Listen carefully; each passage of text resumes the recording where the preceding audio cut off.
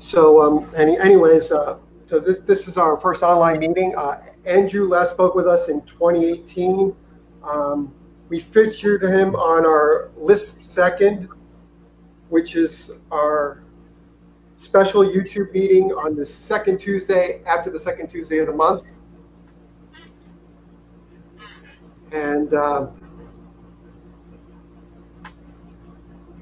so I hope you guys all join in on that. And with that, I'd like to welcome Andrew again, where he'll be talking to us about his language called April.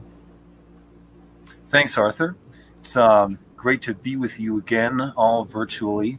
It's felt like a lot longer than 2 years, but in any case, I'm here to talk about my April language. As Arthur said, it is a compiler from the APL programming language to Common Lisp. So how many, well, I guess most people are muted, but I know from the last time we spoke that many of you are familiar with APL and the vector language family.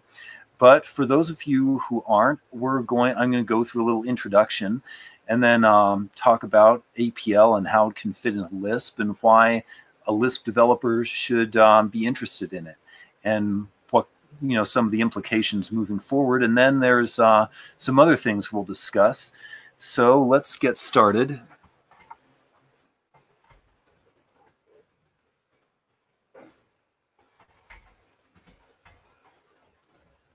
So can you all see my my slides here?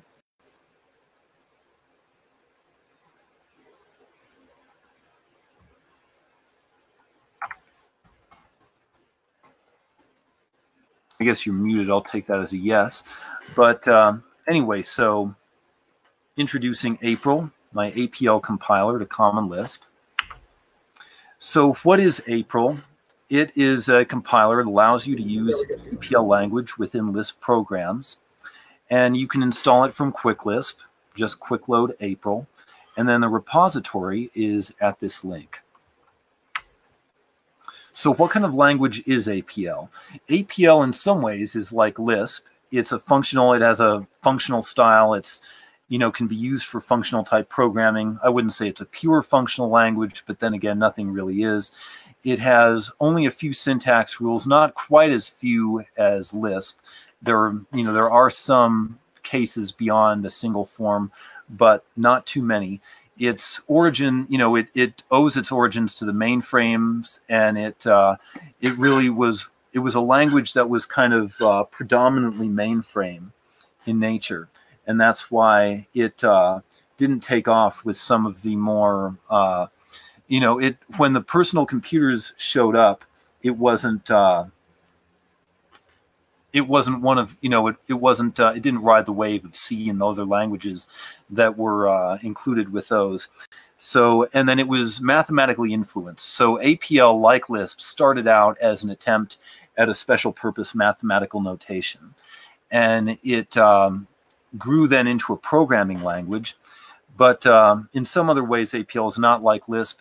APL has very terse syntax. It uses, it's really notable for its use of special characters outside the regular ASCII set. And it operates, its main focus is operating on arrays as opposed to lists. And APL is usually an interpreted language, not a compiled one. So pictured here is Ken Iverson, the creator of APL. He was a Harvard mathematician. He created the language starting in 1957 with his book, A Programming Language.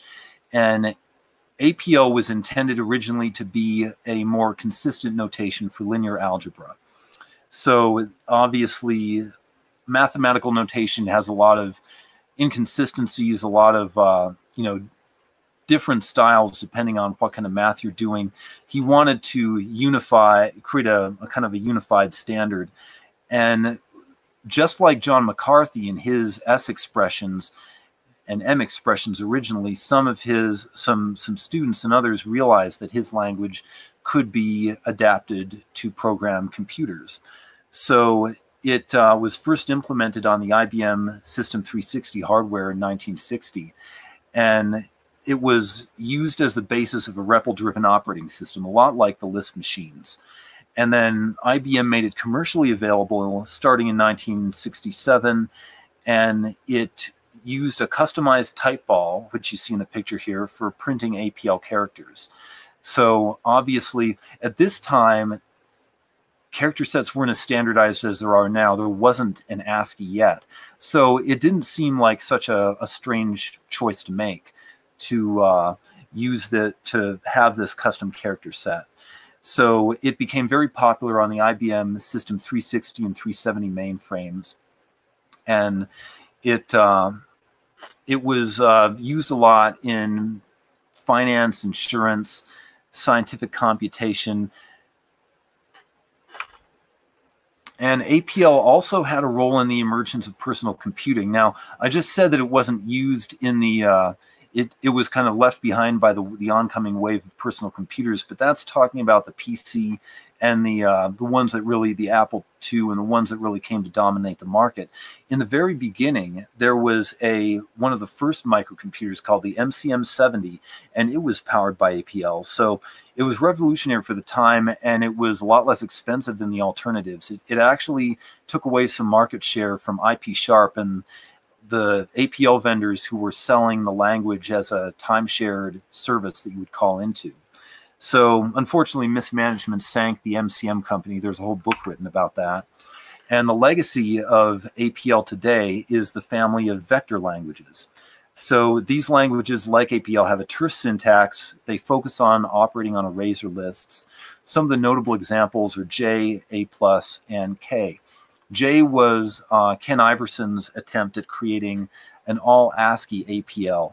And A+ and K were developed by his protege Arthur Whitney, and they're still most popular within finance and insurance. There's also some use in engineering and graphics. The most commercially successful vector languages, or you could say vector technology, is KDB+. It is a product of KX Systems, and they mainly serve the financial sector. They produce this KDB+. It's a time series database powered by the K programming language. So this is a database for institutions that are ingesting trillions of rows a day. It stores data in a columnar format. That's a bit much to get into for now, but suffice to say, it can very quickly trawl through and ingest huge amounts of data. So these languages are often used in places where high performance computing is a priority. So Iverson wrote a paper in the course of APL development called "Notation as a Tool of Thought," and he pointed out the fact that that using a special lexicon makes it unambiguous. You can really write code in an unambiguous way. It makes it clear what you're doing. These characters you see here are the original APL character set, and when you see these in a piece of code, because they're unique to APL, it's immediately apparent what's going on. So some of these vector languages that are descended from APL decided to abandon the custom character set concept and go with ASCII characters. But it's hard to map the breadth of operations that you can do in a vector language to ASCII. So even the K language in its latest versions has started to bring back some of those special glyphs. So let's try running some APL. And in Linux, the fastest way to switch into an APL input mode is to run this command here. So that sets it up so that your Windows key becomes a modifier. And when you hold down that key, you can press other keys and produce APL characters. So in a moment here, we will see what the APL keyboard looks like. So can you guys all see the Emacs here? Is it clear to you? If you would like to unmute, that would be great. Yep, it looks good. Okay, cool. So this is an instance of GNU APL. The edges are slightly cut off, so you might want to make it a little smaller. Yeah, it's cut off in a part where the letters won't show. It's just cutting off like the scroll bar, so you won't see anything spill over into this area at the side. But over here on the keyboard, you can see which APL characters are associated with each key. Obviously, the original APL machines had, they came with keyboards imprinted with these keys, and there was actually no lowercase. So the shift key just printed the associated APL character, and your text was all uppercase.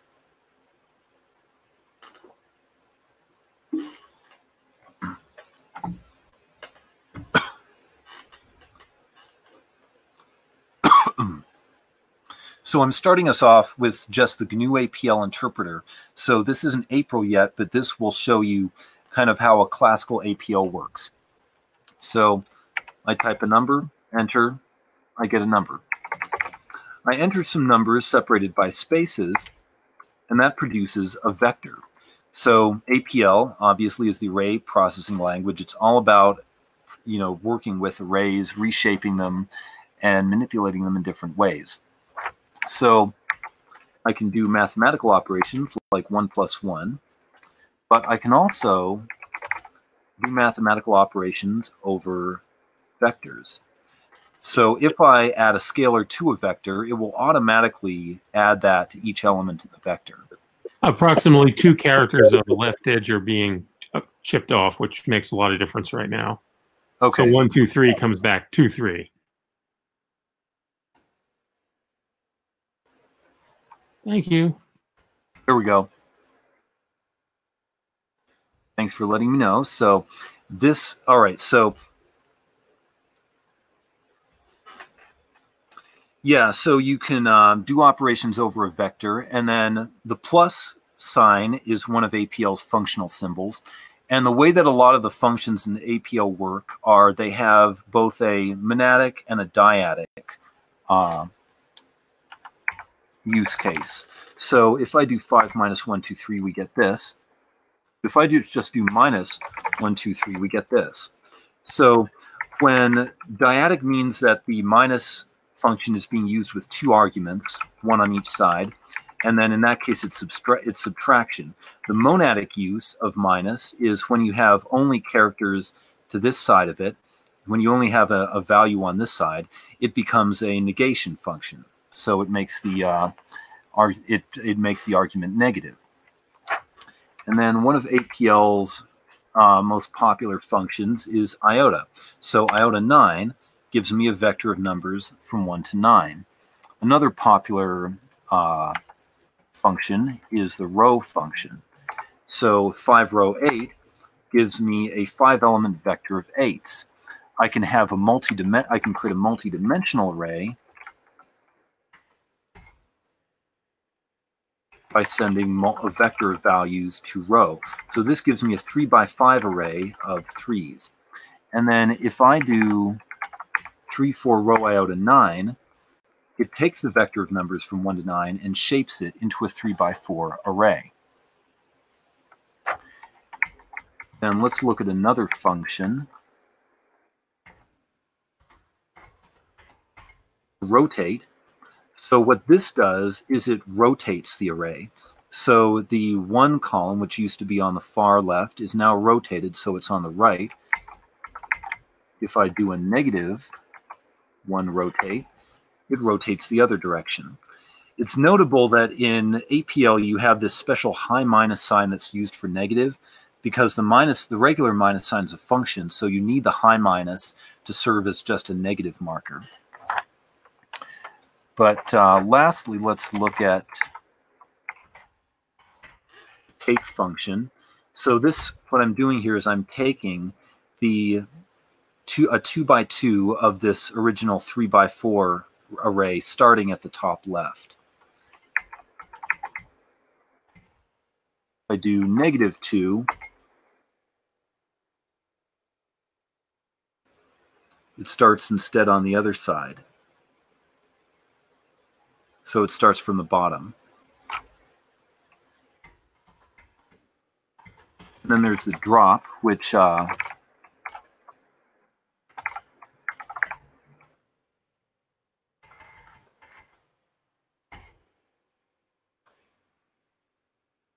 this drops the first the first row and first column of the array. And if I want to drop the last row and last column of the array, oops, wrong character. I want to drop the last row and column of the array, I send them negative. So this is just a short introduction to some of the array transformations that you can do with APL.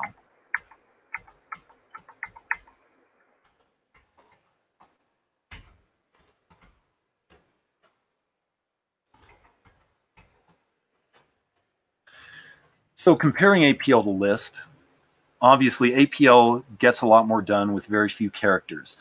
Just a few characters in APL can do the job of multiple nested loops in Lisp.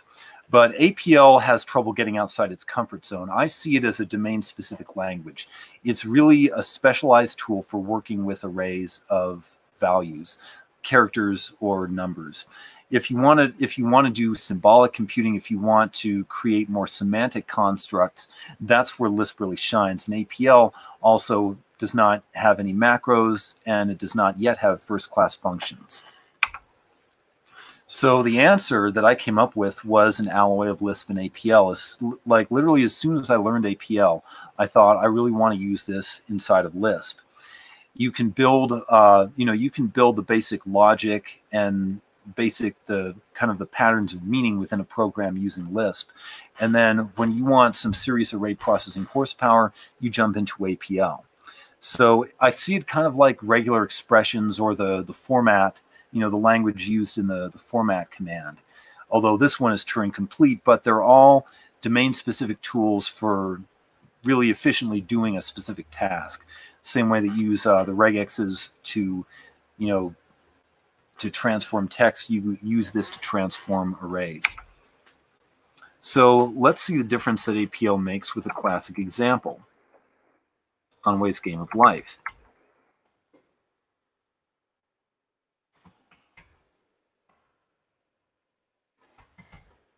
So let me know if you see the Emacs and you're able to read it.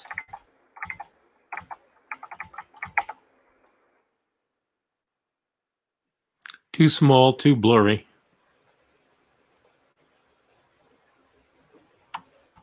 Okay, let me blow up the font here.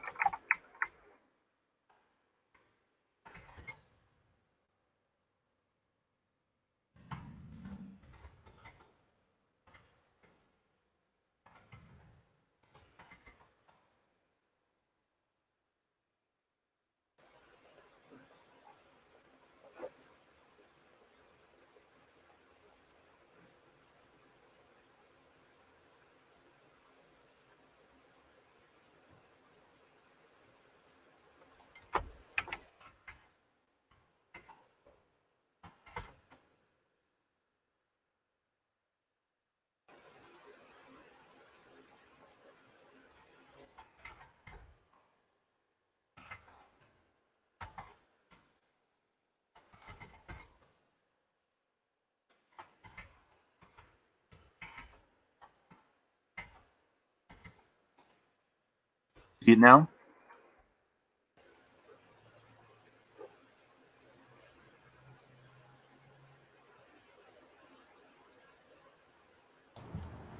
I can make it out, but yeah, that looks good. I'm not sure about others though. I see it. Okay, cool. So here is within the APL, within the April code, there's an implementation of Conway's Game of Life. So this is the classical APL Conway's Game of Life program. This function computes a new generation of life. So if I enter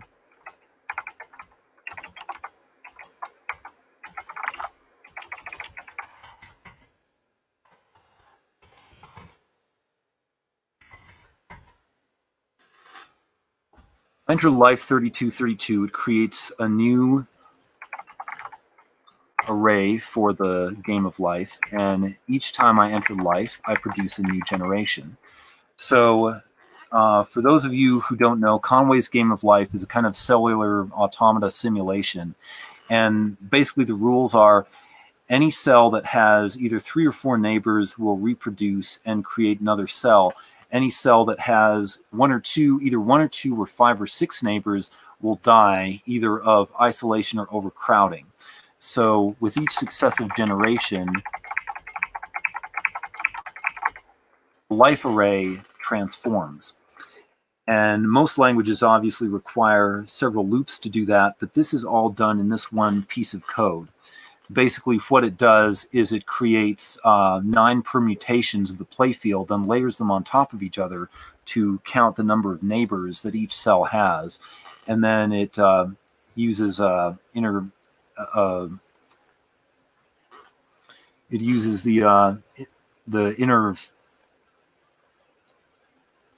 Yeah, it reduces the inner product. Yeah, the inner product. It reduces to eliminate the cells that are dead, and add the cells that are now living. And then, so this is a classic program, but my addition to the Game of Life program was the printing algorithm. So the you see here, I framed it, and I used these Zilda characters. This is an APL character to represent the cells. So the way I did that was I just take this string of characters, and then so these characters are indexed according to the array of numbers that's passed here. So what I'm doing here is I'm putting 3s and 4s on the sides of this binary array. Then I put 2s on the top, and no, I put 1s on the top. I put 5s on the bottom. Or no, I put 2s on the top, 5s on the bottom, 3s and 4s on the sides, and then I index it with this string. So that entire printing process is also accomplished in just a few characters of APL. So that's the difference that it can make when you use APL within Lisp.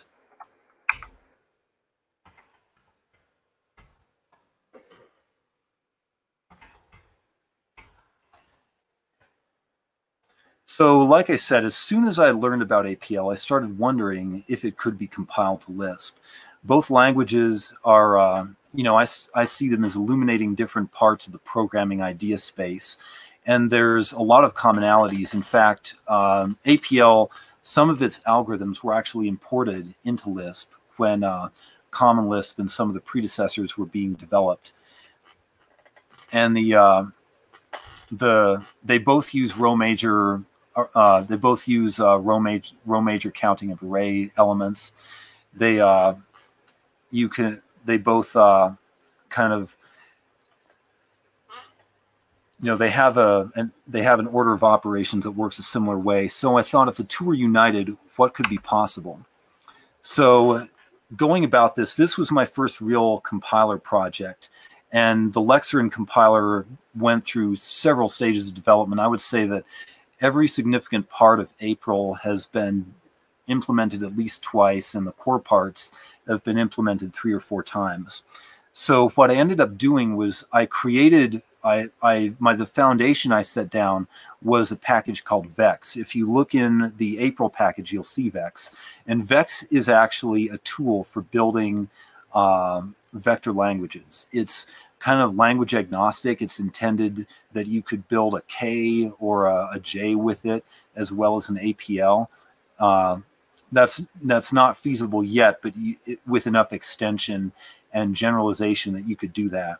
So I started with this framework, and then I built APL on top of that. And I use a parsing engine called MaxPC, which was created by this guy named Max Rottenkalber. So it's very useful tool for building parsers in Lisp. And then the array operations library was my starting point for doing a lot of my array work. So that's, I think the original maintainer has stepped down and another person has taken that over. But it took about 5 months total development time, starting in late 2017 to late 2019 was when most of the intensive work happened. But there's been some this year as well. So there's obviously still ongoing, but I've reached a lot of the targets that I set at first. So let's see how APL gets compiled to Lisp.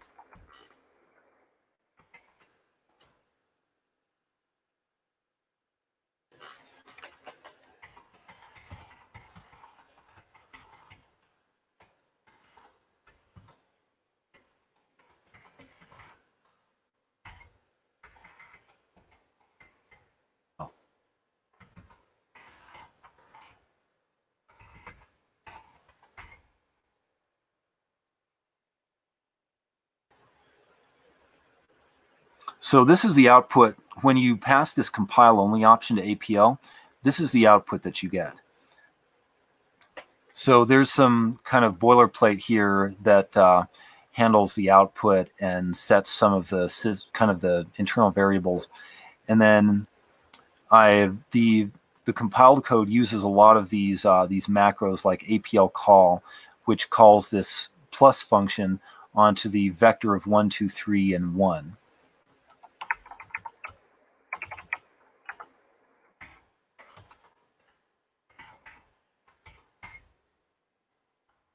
So this is a bit more complicated compilation,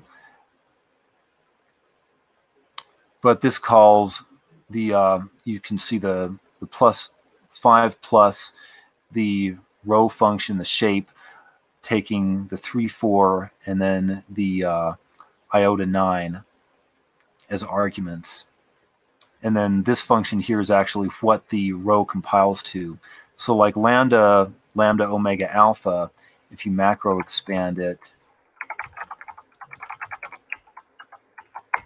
that's just a shorthand for lambda with arguments called omega and alpha.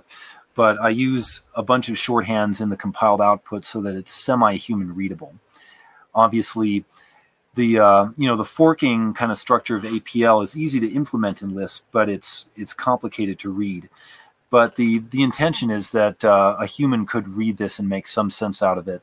And then the symbols here, these don't actually do anything. They are just there to show you what function has been called that's being expanded here. Can you show the expansion of an APL call? Yeah. Invocation? One of the simpler ones.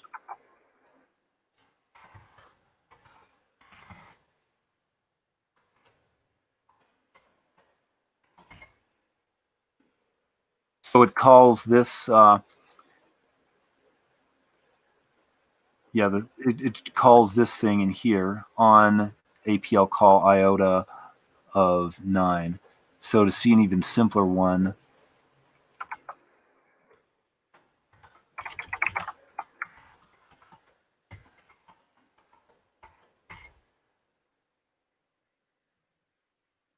so yeah, just lambda omega count to omega and index origin of 9. And that index origin is the number here. So an interesting property of APL, if you noticed when I was doing that iota, is that it started counting from 1. So in APL, unlike most languages, you actually count from 1 a lot of the time. But anytime you have a program that could start counting from one number or another, you use the index origin as an implicit argument. So this index origin, you can change it by assigning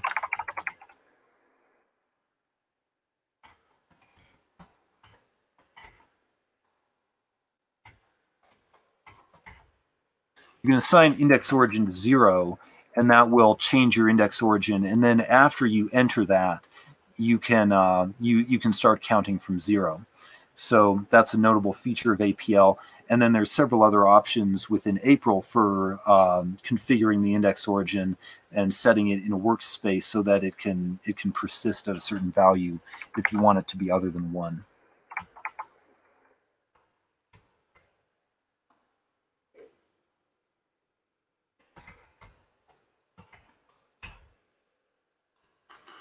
So looking at the vector language family today, it's interesting in that it is generally a lot more proprietary than some of the other language families. The leading lights of vector languages are all proprietary right now. So the most popular APL implementation is produced by a company called Dialog in the UK. and they have like they're kind of they inherited some of the technology from IP Sharp, which was one of the big time sharing APL service providers, and some of the others that were some of the other APLs that were in development back in the 80s and 90s, and they're pretty much head and shoulders above all the others. There's the most popular open source implementation is GNU APL, which I showed you just before. That was the one I was using through Emacs, and GNU is based on the IBM APL2. So that was IBM's APL. So to give a little history, Iverson left Harvard to work at IBM, and APL was an IBM language from the start, but eventually others started to develop their own APLs, and then IBM basically stopped the development of their language in the late 80s with APL2. So IBM's APL is actually still for sale. You can still buy it from them, but its development is basically frozen since around 1987. So a lot of the features that have come to APL since that time are missing from GNU APL because the developer's goal with that was simply to follow IBM APL2. He has added some new features, like he's added an ability to send axes to a function, but that's about it. So Dialog is pretty much where it's at in terms of APL right now. And then like the most popular vector language, K, as I mentioned, the driver of KDB is also proprietary. So speaking there of... is an open source K3 implementation called Kona. Yeah, I'm aware of Kona. So kind of like with APL, there's some open source copies, but the leading languages are proprietary.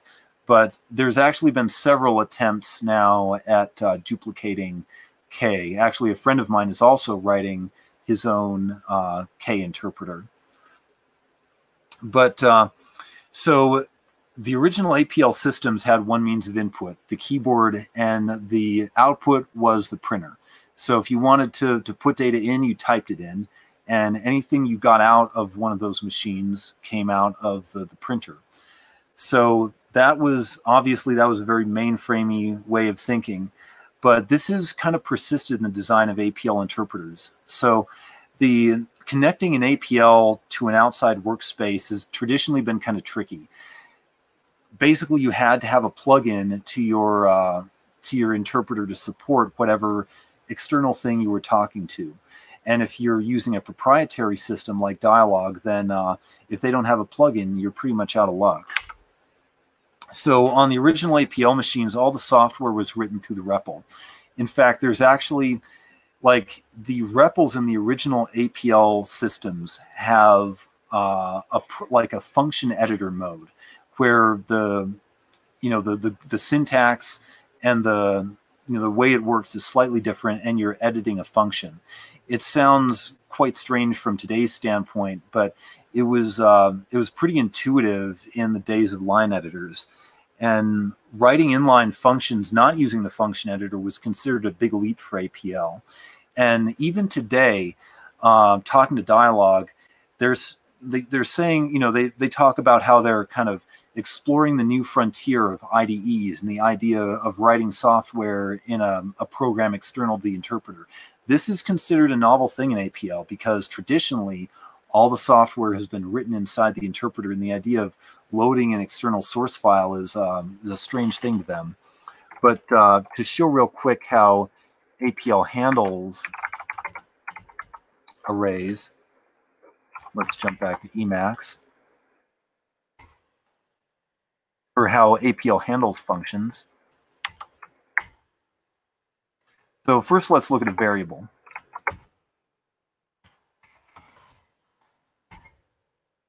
So here what I'm doing is I assign 5 to F, and then the diamond character is like a line break, same as a line break, and then I add it to 1, 2, 3. But I can also make a function, F,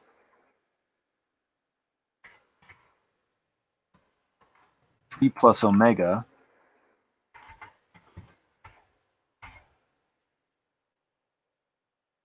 or 3 divided by omega, plus omega. So the omega character used in APL, when you use it in a function, it signifies the right argument because omega comes after. Now, if I give it an alpha as well, then the alpha stands for the left argument because the alpha comes before. So I mentioned APL functions are almost always monadic or dyadic. Some dialects have niladic functions that take no arguments. I have not implemented anything like that yet. But so you have either monadic or dyadic. So that means that you only have two potential arguments to a function. So if you need more arguments than that, you have to combine them or vectorize them as one of your arguments and then decompose that in your function. But so this is basically it. So brackets make a function, you assign them, and then you use them the same way you'd use any of the other glyphs. Now I have expanded a bit on that in my implementation of APL, but we'll get to that later.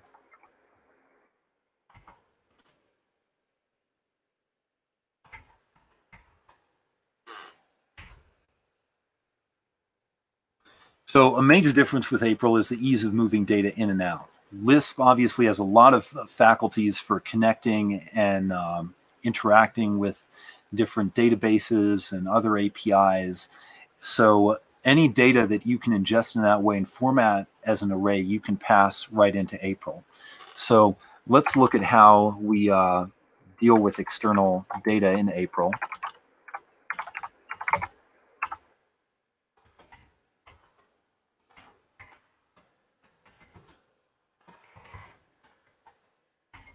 So if I make this vector 1, 2, 3, and then I do APL-C, and I enter a function with an omega, that APL-C stands for APL call. So it will call this function on this argument. Now let's say that I want put an alpha in there. The second argument is actually the alpha. So the order of arguments when you use APL-C is omega alpha. It may sound kind of confusing, but that's the way that they're always implemented because you must always have an omega, but you may not have an alpha. The omega comes first when you're doing APL-C. So I was gonna ask if that's connected to the right to left evaluation in APL and left to right in Lisp, but apparently not. No. Yeah, and the other thing I should mention about APL, for those who don't know, is that APL evaluates from right to left. So the first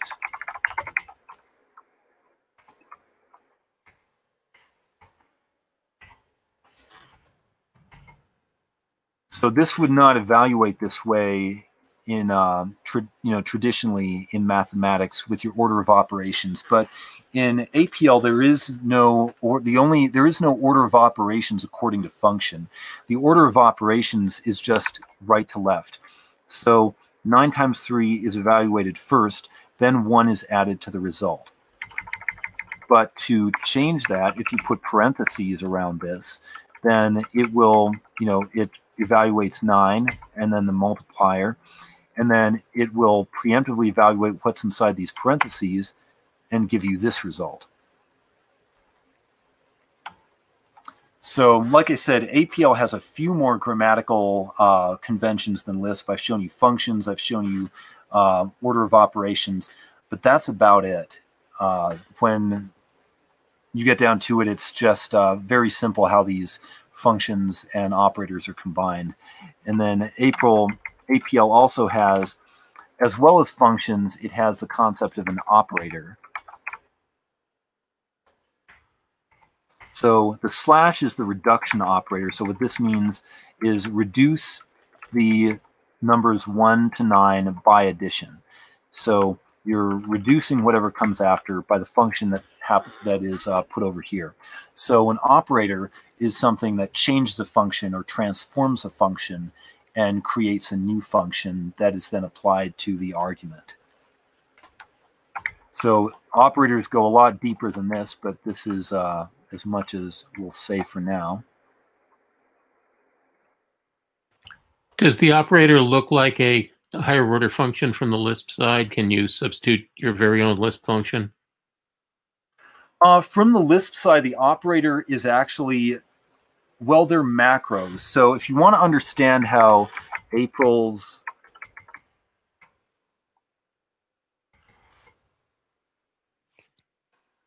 functions and operators are implemented, the real core of the language is the spec.lisp in April. So this specify vex idiom, I mentioned that the vex library is used as a kind of a tool for constructing vector languages. So this specify idiom, April, it gives me, you know, some grammar functions, these documentation profiles, utility functions, like, where is it? Yeah, this is the function this is the utility that enumerates all the different characters that can be used as new lines. So I mentioned that the diamonds are new lines, and then the new line and return characters. So, but a lot of your, you know, language utilities are here. And then after this is all the functions. So these are all the functions in the language. So most of these, you know, you don't see the whole function definition here. That's located like in the library.lisp.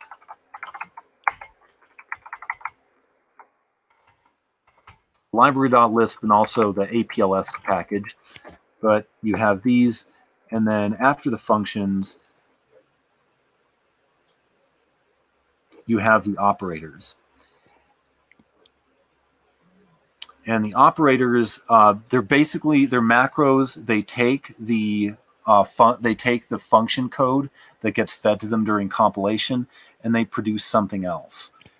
So in APL-wise, they are higher order functions. Those higher order functions are generated by a macro that takes in the code that was compiled for those functions and then transforms it into something else. Yeah. Thanks. One of the irritations of APL is that you could write your own functions, but they're not first class because you can't operate on them. You can't use operators on them. Yes. Now, one of my later goals is to implement a variant of APL with first class functions.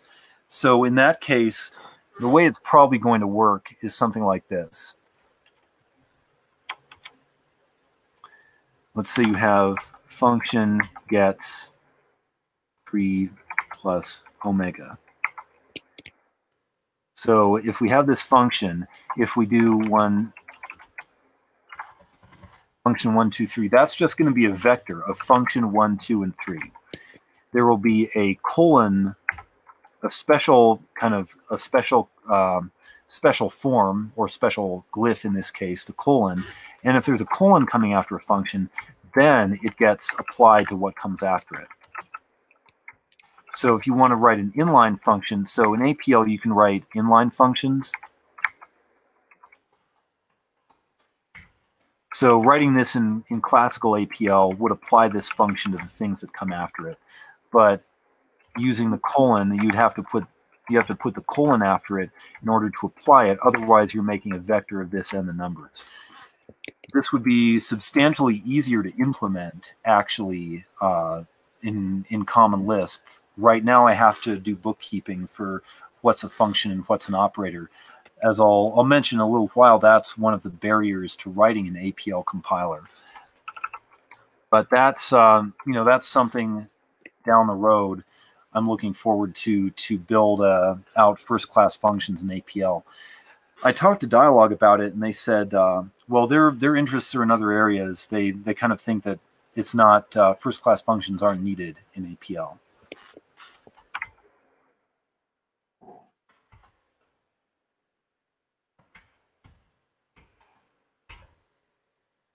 So compared to Dialog now, April has just about all of the core lexical functions and operators that Dialog does. There's a few exceptions, there's some tools for index processing of arrays that I don't have yet. And then the bulk of what I'm lacking from Dialog is all of the system functions they have. So with them, their APL is monolithic. So it's an interpreter. It has to interact. If you're doing any kind of system interaction or talking to external tools, you have to do it within APL. So they've obviously put a lot more of those tools in. I don't need that because I can just use the faculties of Lisp and then get that data formatted as an array and then feed it into APL. But as far as the core functions go, I've implemented just about everything they have. So it's quite far ahead of GNU APL in that regard. So let's talk about what did I develop along the way and learn about array programming with Lisp. So there's the infamous quote about how any software system that sufficiently evolved will turn into a buggy implementation of half of Common Lisp. But one thing that Common Lisp doesn't have so much of is array processing functions. So in the course of building APL, I had to develop many of my own.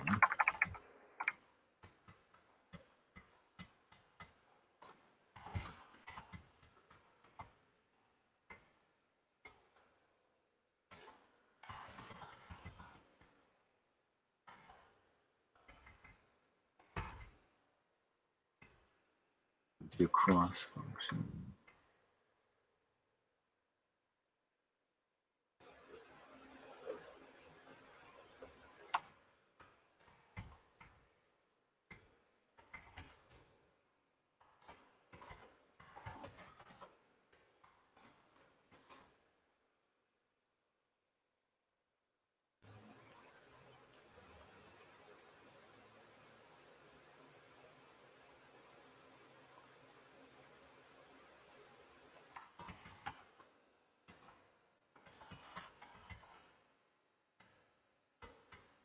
This is strange. I could swear that a cross is in this file.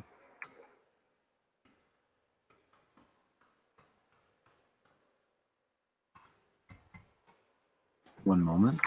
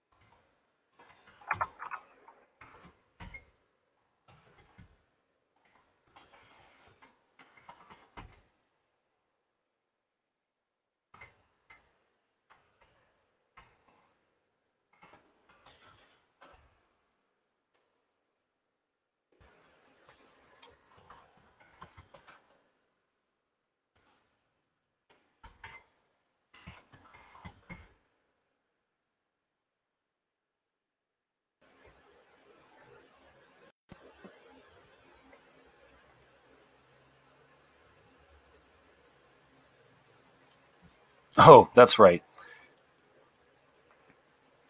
So a cross has a special initialization for the environment, but that's a bit much to get into. But anyway, what a cross does is a cross iterates over an array, and it does something for each element.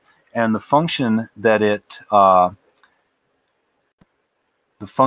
runs takes two arguments. Those arguments are the element value itself and then the indices of the element.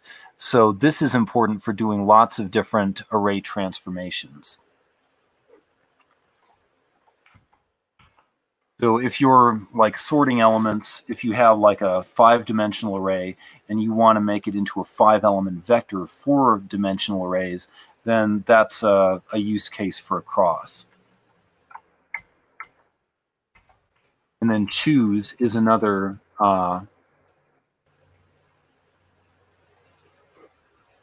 key function here. So let's do the April demo.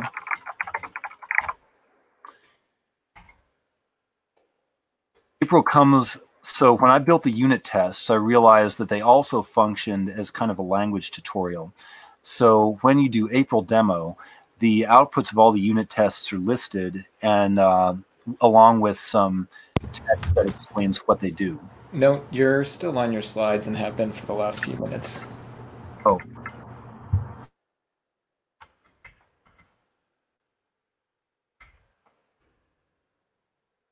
Thank you.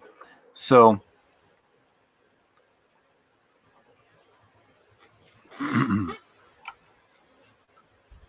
this is, so like I said, this is the April demo. When you enter April demo, it prints out a long list of language demos, starting with really simple stuff and then getting into each of the functions.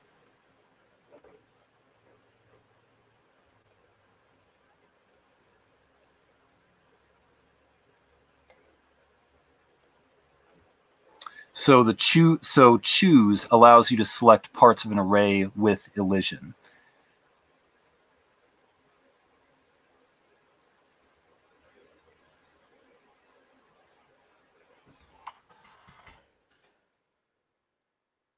So here I have this 5-dimensional array, and then what I'm doing is I'm basically eliding 2 dimensions. I'm eliding 3 dimensions of the array and selecting, 2, 3, and 2 elements from the first, the third, and fifth dimensions. So that gives me this matrix. This is the kind of thing that choose allows you to do. Then there's more examples of this elision. There's assignment with elision, and the choose function can be used to set things. So then across is used for functions like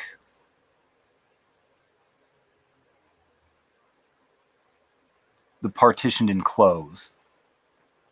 Really, it gets used for almost everything, but this is a good example. So I take this string and I turn it into a this 3-dimensional array of these, basically a character array containing these words. And then you can sort it, you can basically arrange it differently by passing these different arguments to this function. But again, this is something you'd need a bunch of loops to do in any other language. In APL, it's a one-liner. So then let's look at section.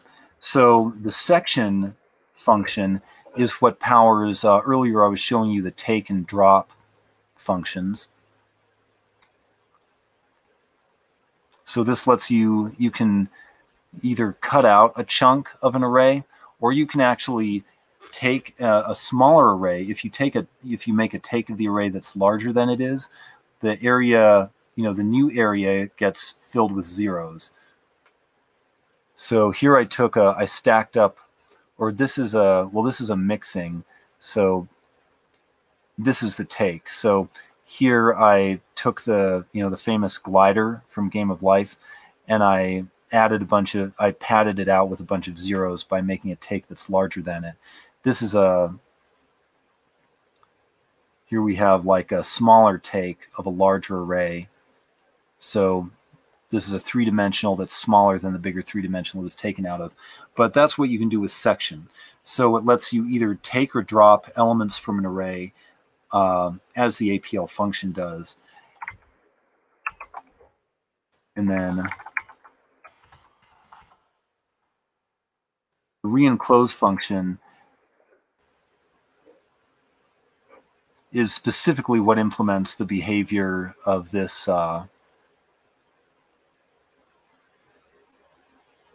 the enclose here.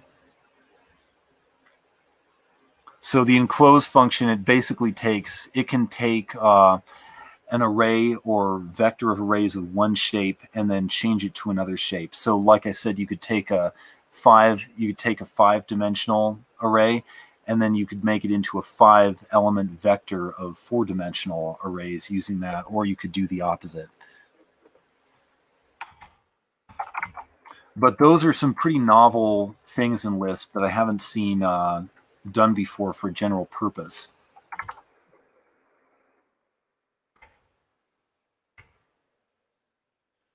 So talking about APL compilers, like I said, APL is traditionally an interpreted language. Lisp was interpreted at the very beginning, but it had compilers starting in the 1960s. APL has kind of been considered to be uncompilable. Partially was due to how the variables and the functions worked. Like I showed you in the Emacs over here,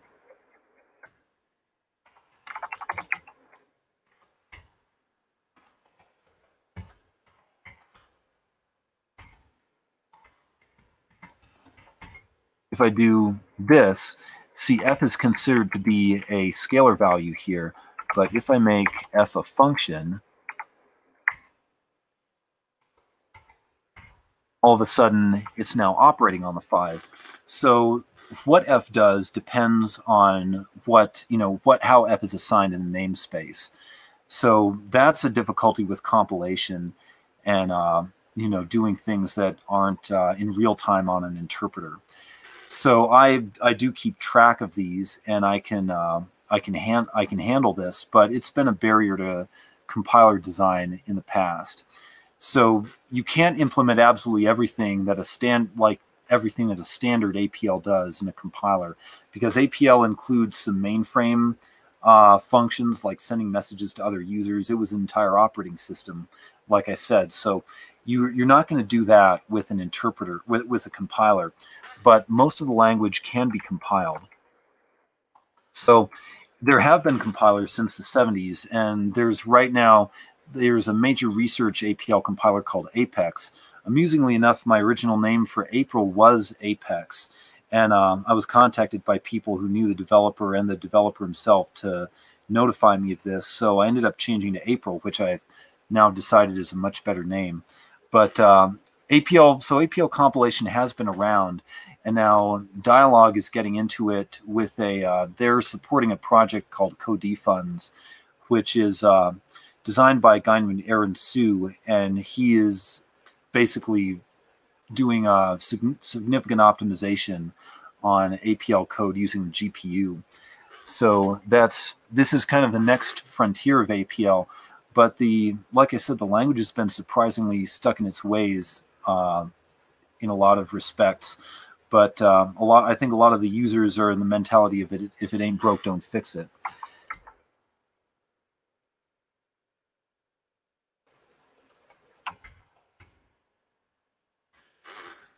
So a word on code size. I got to talk to the Dialog guys, and they told me that the size of Dialog APL is about 500K lines of code. And the core interpreter is about 100,000 out of that. So obviously they have a ton of plugins and add-ons. They've been adding things over the years for commercial users. So hence it's quite big. GNU APL is, according to its homepage, over 100,000 lines. It obviously has a lot fewer functions than April and Dialog. It's just hewing to the IBM APL2 standard, which only has like 4 operators. So with that in mind, I'm interested to hear, how many lines do you suppose April is? And please, no cheating with GitHub. Any ideas? About 1% of that.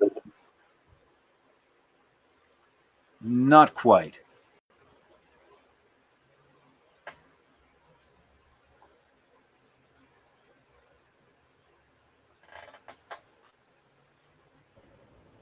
Is it 10,000? No. Yeah, there's in the chat. There's 2 guesses for 10,000 and 1 for 2,000. Not quite. Less than 10.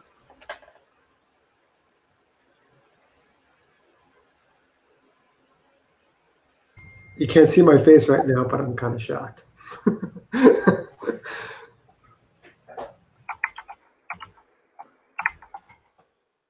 So according to the word count command, lines of code stand at 6,350 for the latest commit. I'm not counting the ASD files in that, but they would add like 30 more lines. So that's all the Lisp files within April. So with that in mind, let's take a look at some of what makes April tick.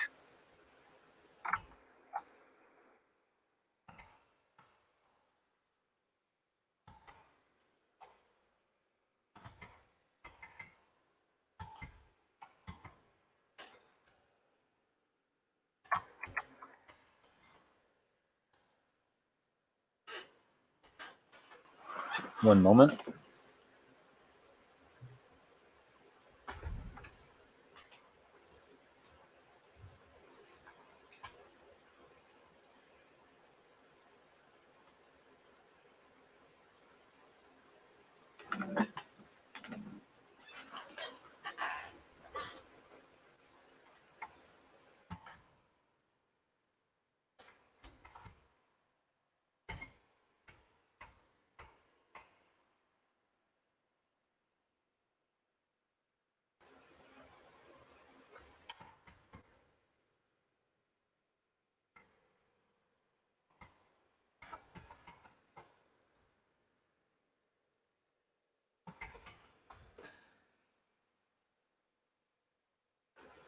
One thing that Lisp really helps with is optimizing compilation. So let's take a look at how this code gets compiled.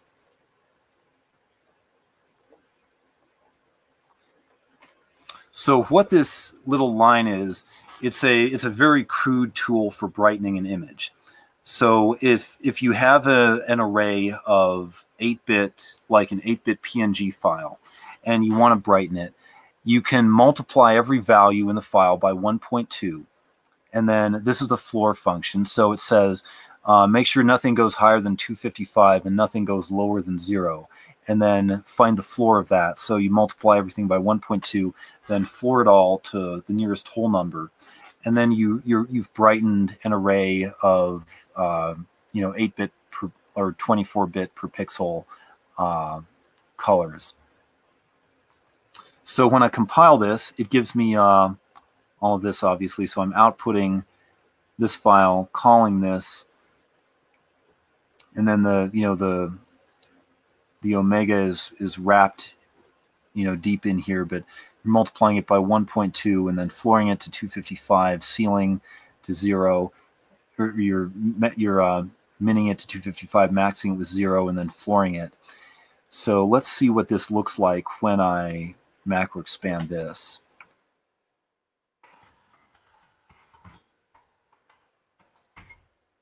So what it does is it creates a single function that implements implements the floor, max, min, multiplication, all in a single function.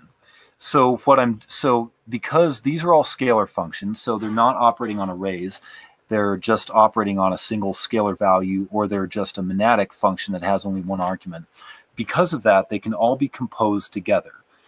The crude way to do this would be, first you multiply 1.2 by the array, you create another array, then you floor that array, you min that array with 255, then you take that array, you max it with 0, take that array, and then floor it. So you'd be making like 5 copies of an array, very wasteful. Instead, you could compose a single function and then map that over the array. And where that happens is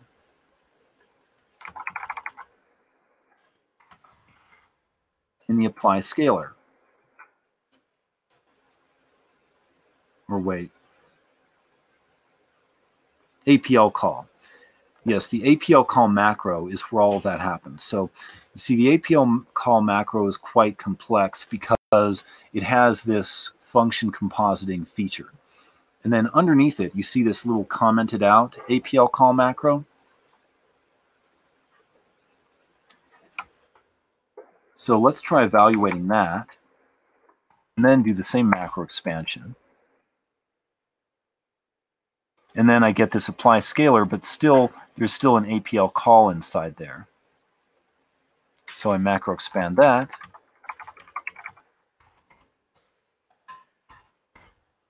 Here we're getting that super slow use case. Every single function is returning an array to the next one. Evaluate that again, And now this happens, and notice that there's no APL calls inside here. It's all the actual func calls. I talked to Dialog about this. They said that they have not actually implemented this yet. It's been envisioned, but this is one of the differences that Lisp makes. Now, Dialog, of course, still has an incredible amount of optimization, but this is just not one of the areas where they were able to do that. So it may look hairy, but it saves an incredible amount of time in evaluation. Then another really interesting quality here is the APL grammar. So because APL is so small, it's great for study by anyone who wants to understand how vector languages are put together. Obviously, if you wanted to go spelunking in the 100K lines of GNU APL, it would take a long time to get your bearings. But in the APL code, if you want to see how the language is put together, the core of it really, if you want to see how the grammar works, the core of it is in grammar.lisp. So first it defines the 3 types of elements, which are arrays,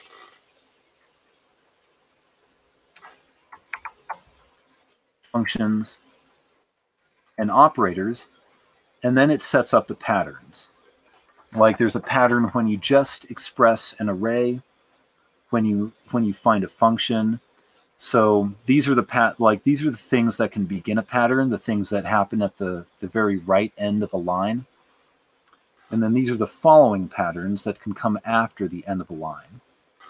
So there are a few special cases, like the assignment glyph, the left arrow. That's a special case. It has to be handled by the compiler directly because it could be used for a function or a variable definition. So this is where I handle function assignments.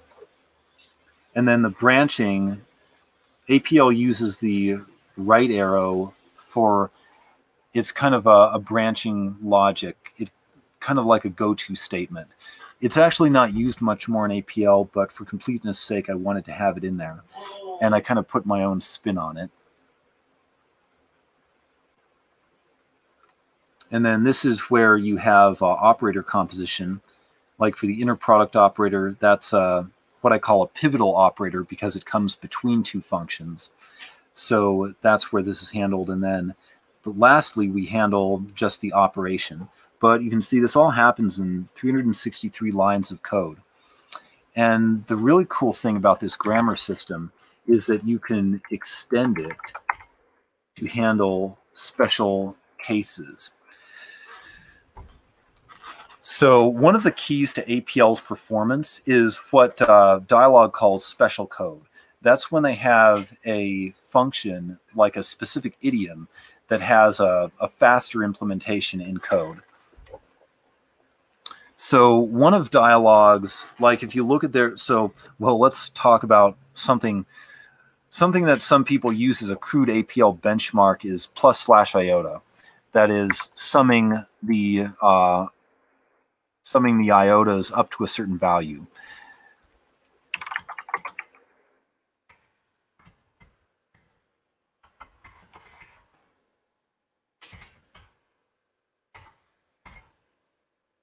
Five. Let's do +/iota 1,000,000. So that was quick. But the reason for that is, let's see what happens when I pilot.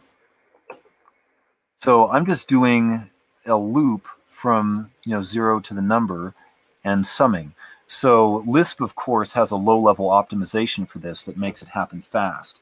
And what I'm doing with this pattern is I'm looking, so I always look backwards because you read APL backwards. So I'm looking for the plus, the slash, and the iota, and then some form of array. And then I just produce this loop expression, you see here. So if I was to comment this out,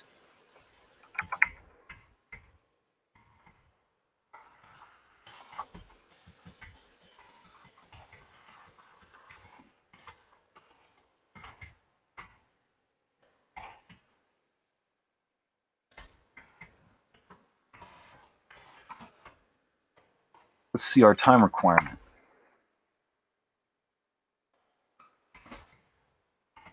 Try a bigger number. Okay, 1.3 seconds. Let's reload APL. Time it. Much better. And then this is a more useful APL idiom. So what I'm doing here is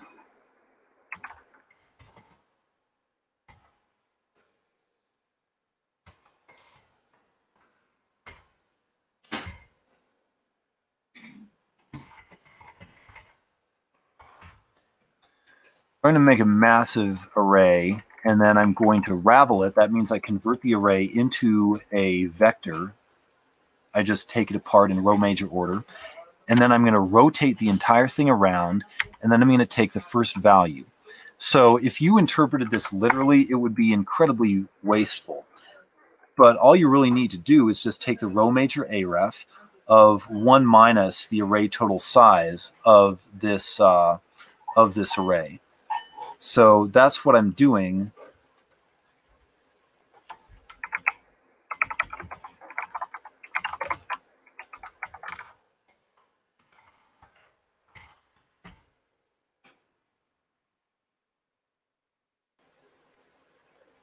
When I expand this.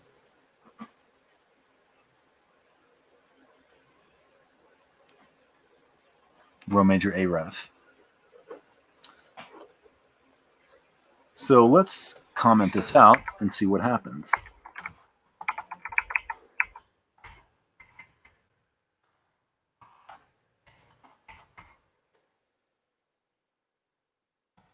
Not very efficient.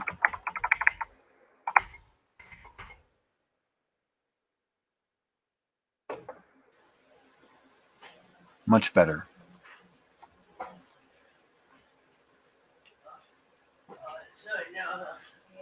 I think that comes from the, I think that this must come from the compilation, this added time. But anyway,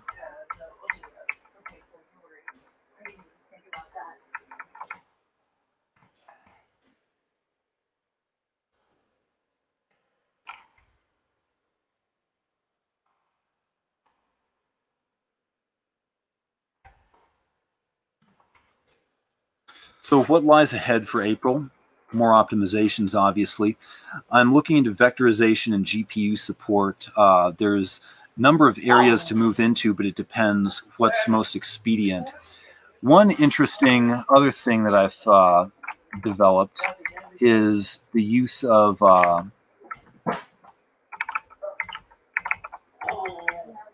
arrays in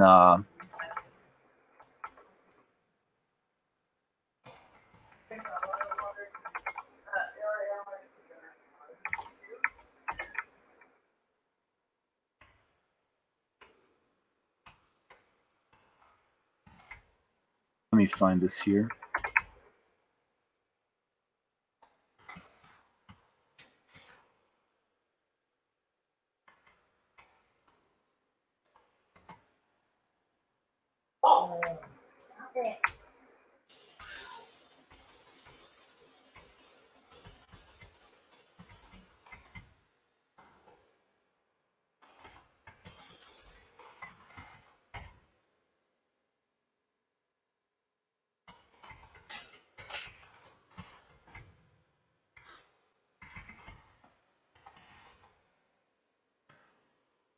The varef function.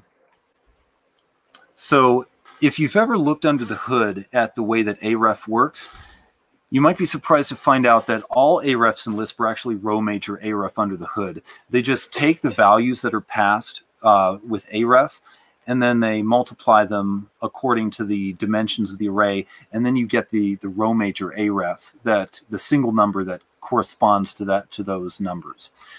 Now, if you're doing a lot of array operations the way you do when you're using the across function, then you, like typically the common form that APL array transforming functions take is that you have an array, So you know the size of your input, then you figure out the size and shape of your output array, and then you operate over each element of the input. You transform the coordinates from each of the inputs to the coordinates going to the output.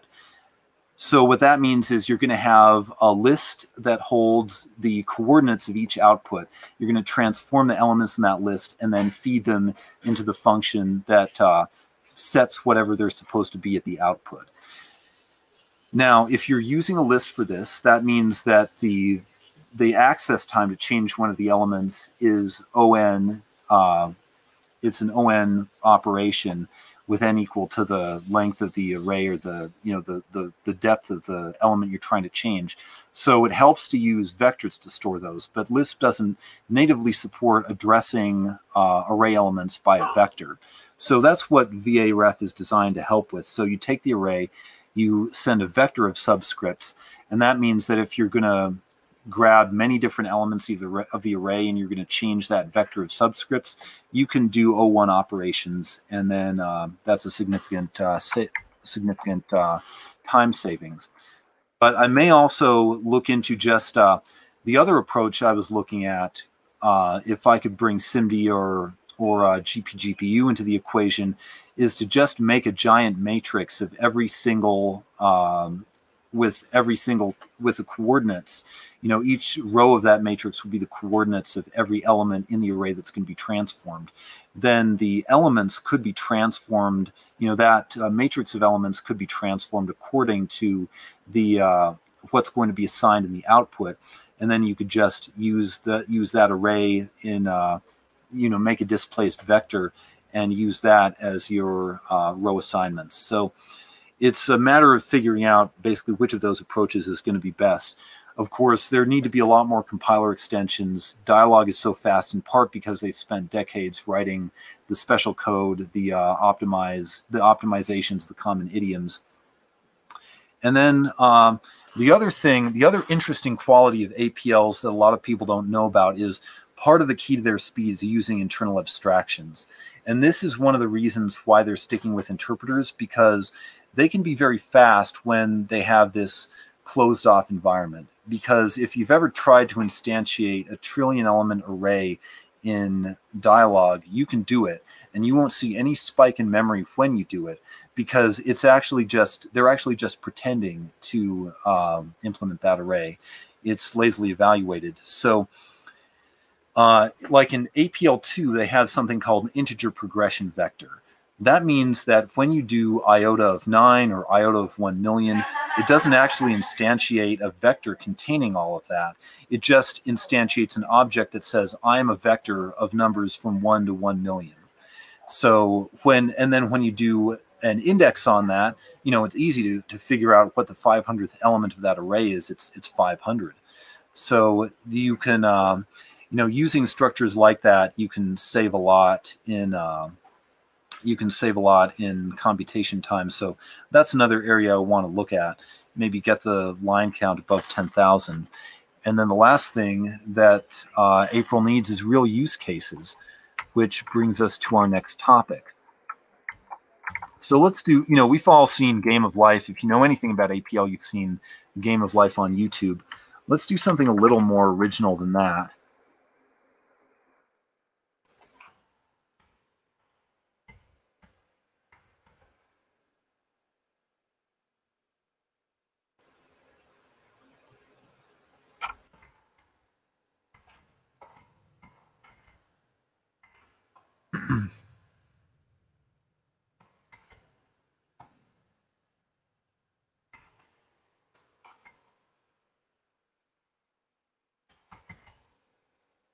So here I'm showing an image with a set of letters from the traditional Japanese arcade game font. This font was used on like the Nintendo Entertainment System, some other systems. It's kind of the ubiquitous old school video game font. Can everyone see this clearly? Yep. Yeah. Great. So here you have these letters. And what I'm doing is I'm going to read this file. So I'm using the optical library to read a PNG file from this location.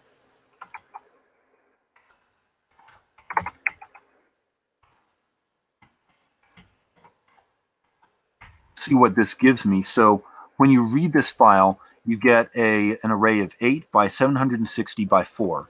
So it's 8 pixels high, 760 long, and then it's a RGB PNG image, and then there's a 4th alpha channel.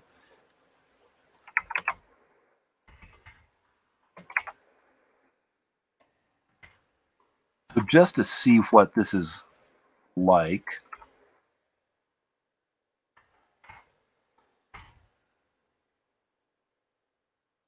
this is what I get. So the transparent pixel, see the black pixels here are actually transparent. So there's 0 here, and the others are solid white and full opacity. So this isn't very convenient to deal with. So we're going to do this step by step, just commenting some of it out.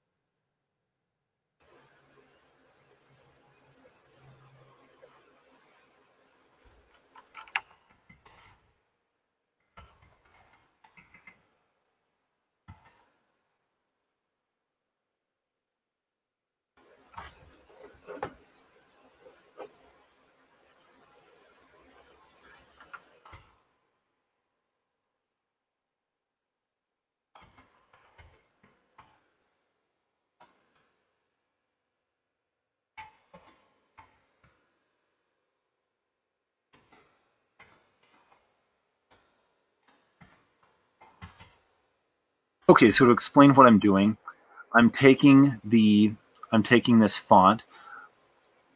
What I do now is I just change it. So I'm changing it to binary. So see, I'm taking this is the leftmost edge of these pixels. You can see the ones here that corresponds to the exclamation point.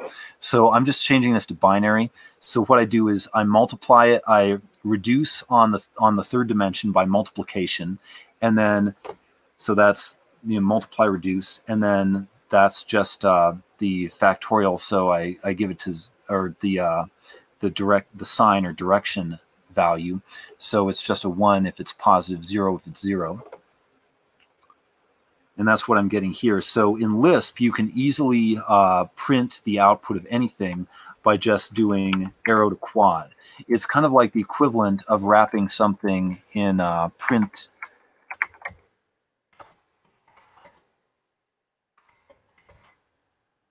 In Lisp. So just like I can wrap this in print it out while I'm doing the operation, I can do a quad arrow, and it's just something you can put it in the middle of your code, and the value it returns is the same as the value that was passed to it, just like with print. So this is a quick way to debug an APL.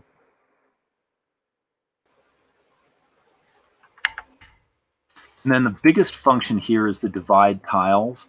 So what divide tiles does is it takes the value 8, and then it divides this long bitmap into 8 by 8 tiles. So each of those tiles obviously corresponds to a letter. And so the next thing I do is I print out the shape of that tile array, and the shape is 95. So that means there's 95 characters here. I have 95 of these little 8 by 8 binary matrices.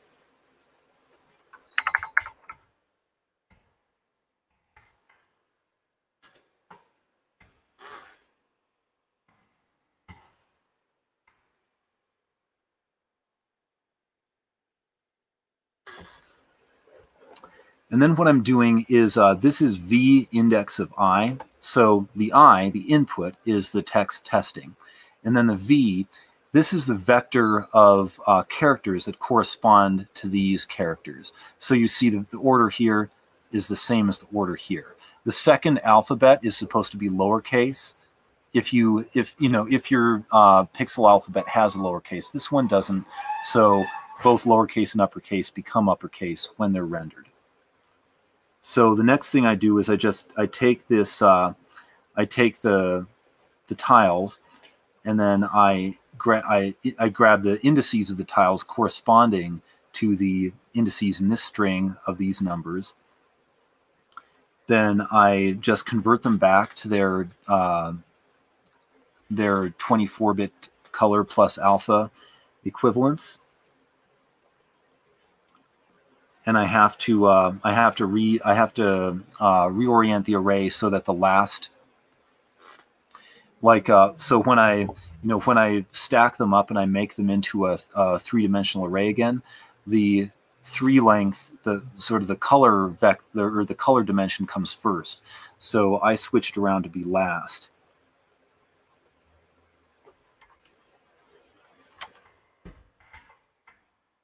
Then I write that to a file.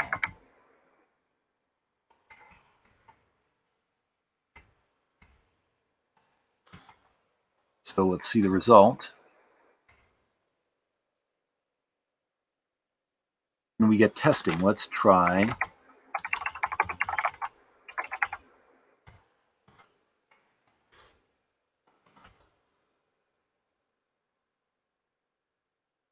So this would take obviously quite a bit more code to do in other languages.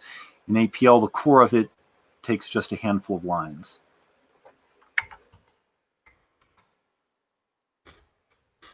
And this can be generalized and simplified even further, but this is just an example for today.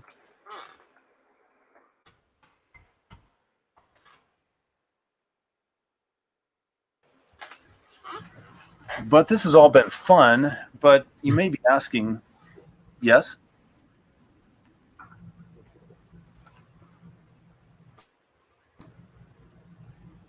Somebody was saying something.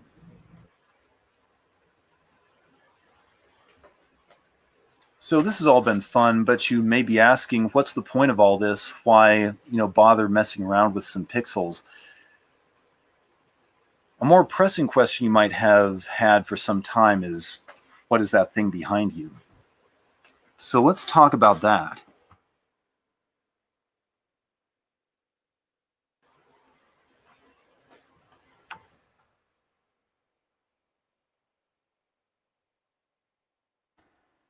Behind me is a device called Bloxel. And Bloxel is driven with graphics generated using APL. It has a Common Lisp jukebox system that implements animations. And you can basically the much more evolved form of that pixel manipulation I showed you is used to generate these graphics. So Bloxel is we call it a luminous structural display. It is a wall made out of these translucent blocks that have LEDs inside them. These are driven by this customized software I've created. And this is, so you can have them follow music. You can program different kinds of interactivity with them. And it's all like the animation is all powered using APL. And using APL, I was able to iterate far faster than with any other technology I know of on these patterns.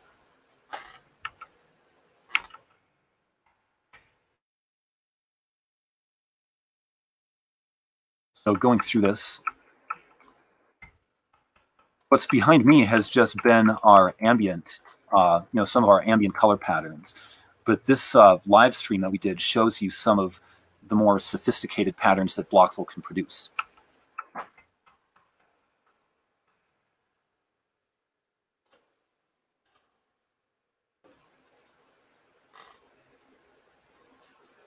This is the wave pattern.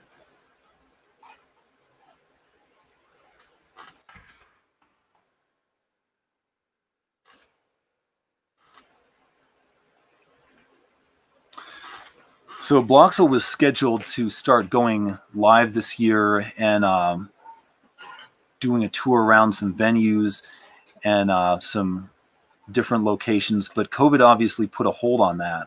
So what we did instead was started a series of live streams. This is one of them. In our kind of mad science lab here, we've set this up along with cameras and some other equipment, some of which I'm using to do my presentation tonight. And you can see the, what we were able to do with Bloxel on camera. So obviously the shape of these windows makes a great looking blur in the background when you photograph it like this. And here we have the Bloxel banner, so you can see the text Bloxel written over and over again in the background here.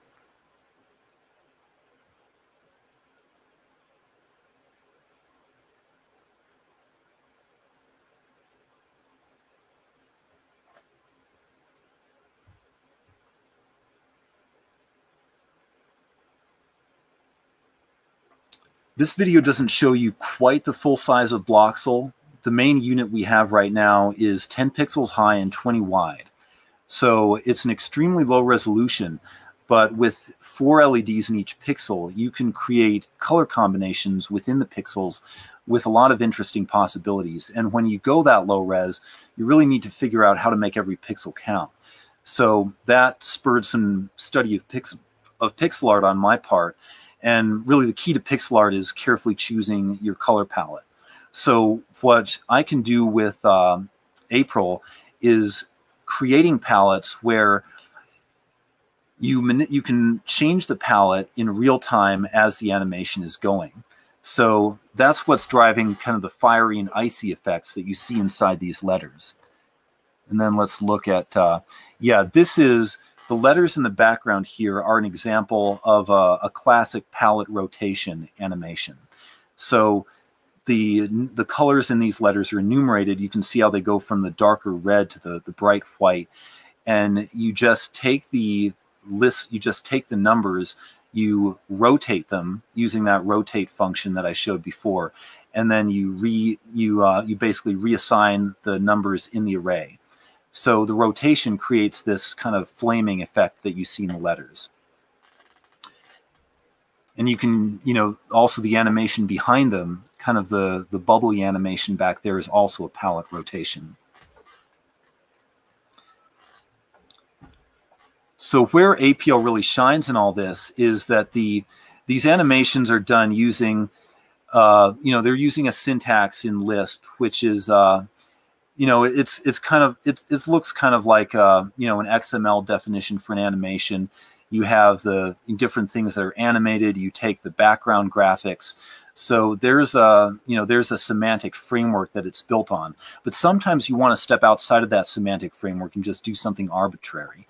Like instead of having a Lisp form with a long list of rules and conventions for deciding how to do a palette rotation or how to customize a palette rotation, like if you want to drive a palette with a sine wave or something like that, I would need to, in the classical way of programming, I would need to write a bunch of functions and macros to do each of those things. Instead, I can do it in a single line of APL. If I was going to just do discrete one-of-a-kind code using Common Lisp for that, it would totally break up the flow of the program. It would be unmanageable. But APL not only allows me to create these more quickly, it allows me to better balance how they are defined in the specification. Because when you want to do something custom and you can make it happen in one line, it's a lot more justifiable than if I was going to write, say, 25 lines of code to do one of these palette transforms.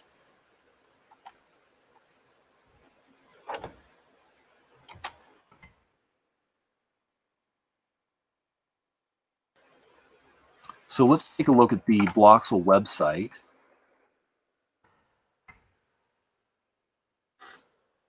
Bloxel website also features some patterns I made. I built the site itself, took the photos, and also you see back here how there's this pixel animation. This is these are vectorized distorted pixels. So I generated an SVG file using CLWHO and then created the pixel animation using APL.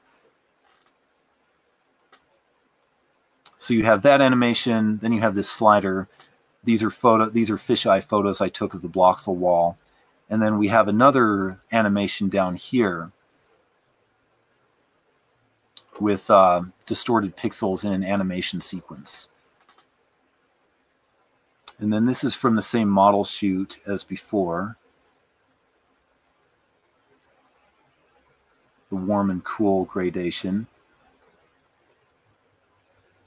And then at the Contact Us page, we have another fun little pixel animation.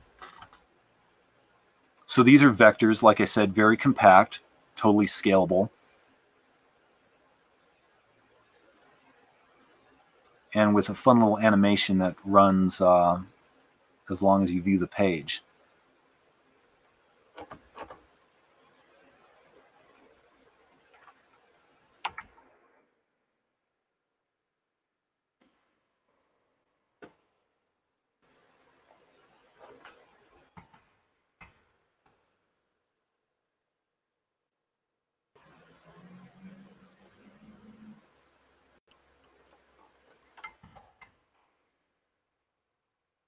And then while we're here, let's play some of the patterns live.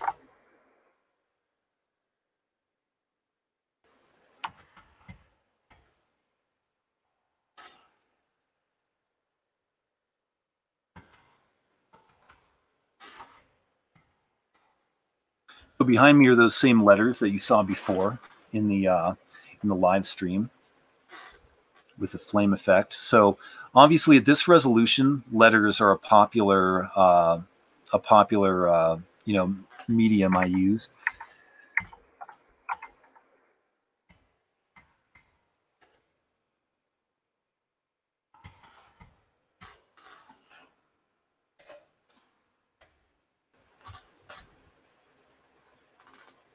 Here we have kind of a misty, rainy pattern.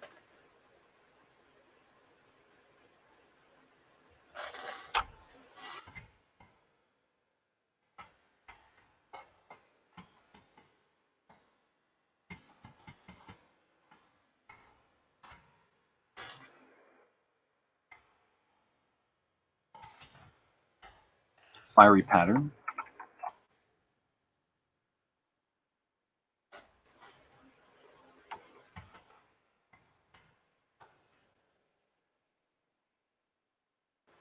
Some rotating orb things.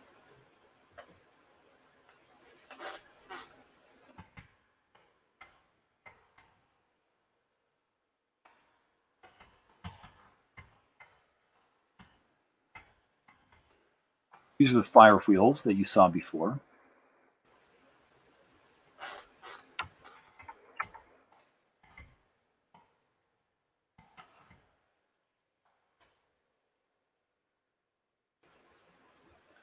Bubbly pattern.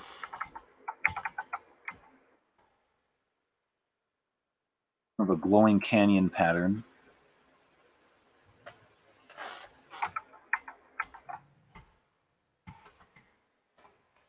Waves.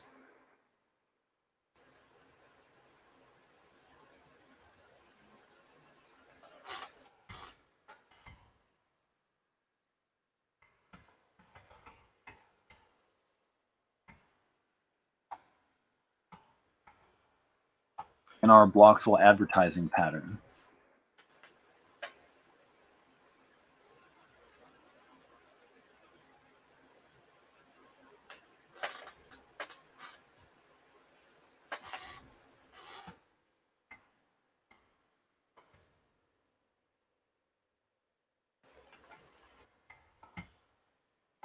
So while we're at it, we can look through the Bloxel pitch deck. So Bloxel demos.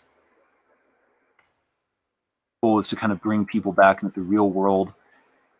We're absorbing technology, so why not bring cyberspace and real space closer together? This shows you what the grid looks like, these transparent blocks with LEDs inside. The block, the common form factors, this is the big wall, the smaller wall. Individually addressable LEDs, displaying videos, sounds, images. Where Bloxel could be of use. Control systems, opportunities, and the next steps. So that's basically Bloxel in a nutshell. So when just as I was finishing development on April,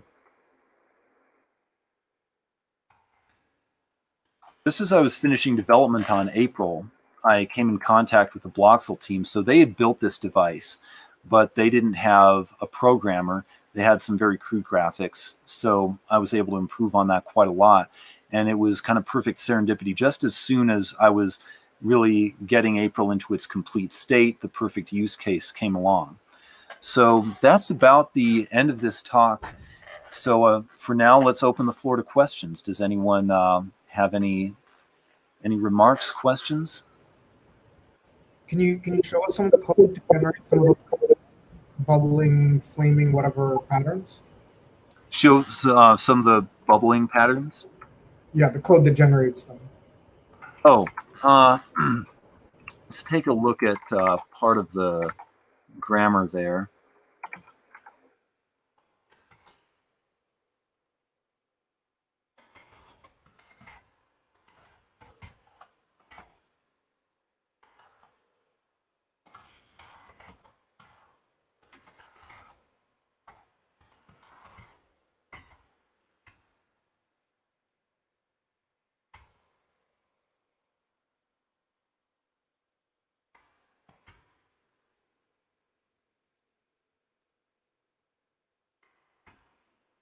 Find one that's pretty straightforward.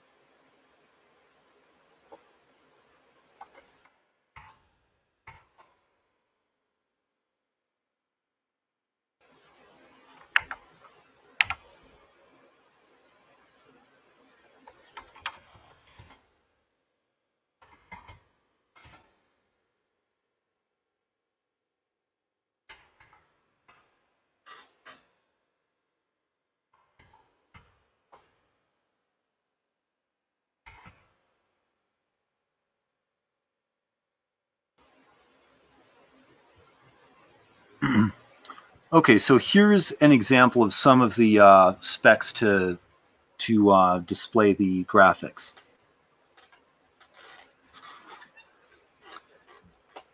So this is for the bubbles. This is for the flames. So these in this you just take in. So for bubbles, it's literally just frames of animation from a file. So you have a file that contains multiple frames of animation. Then for the flames one, it assigns a palette. So I'm assigning this as the color palette of that flame sequence. For the canyon scroll, again, what this does is the animation moves over the over the bitmap.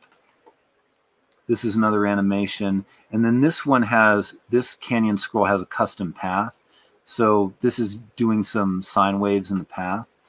And then this is another undersea scrolling pattern that moves in a sine wave. So that's a simple example of how this works.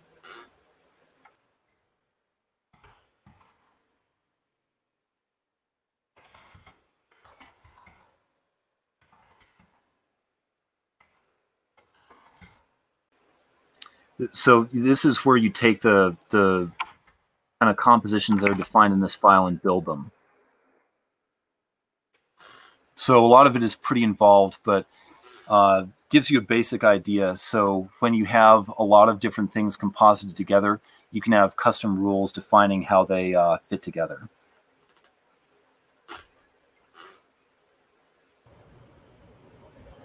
Okay, cool. That's pretty neat. I was just wondering if you're actually computing those kinds of patterns on the fly rather than displaying them from an image. This is pretty neat, but I could see APL being used as like a simulation kind of language, kind of like the game of life, to actually simulate these bubbles or fire kind of things being done. So in terms of real time, I've done, like, originally I actually was doing everything in real time. So these are used to generate kind of, they're like PNG files that are used as indexed. So I use PNGs actually as indexed color. Then I grab color palettes from a spec and I display them on screen. But the original way it was done was I did generate graphics in real time, but that obviously when you get, there's a lot of variability in the performance and the frame rate depending on how much you're doing. So at first I did that. Second, I reduced everything to videos that had variable palettes but were otherwise static. But now I'm getting back into the dynamic generation. It's just that it has to have more constraints on it than just do anything and put it on the screen. Sure, yeah, and you probably have to, maybe you'll find some optimizations to add to the compiler in the process.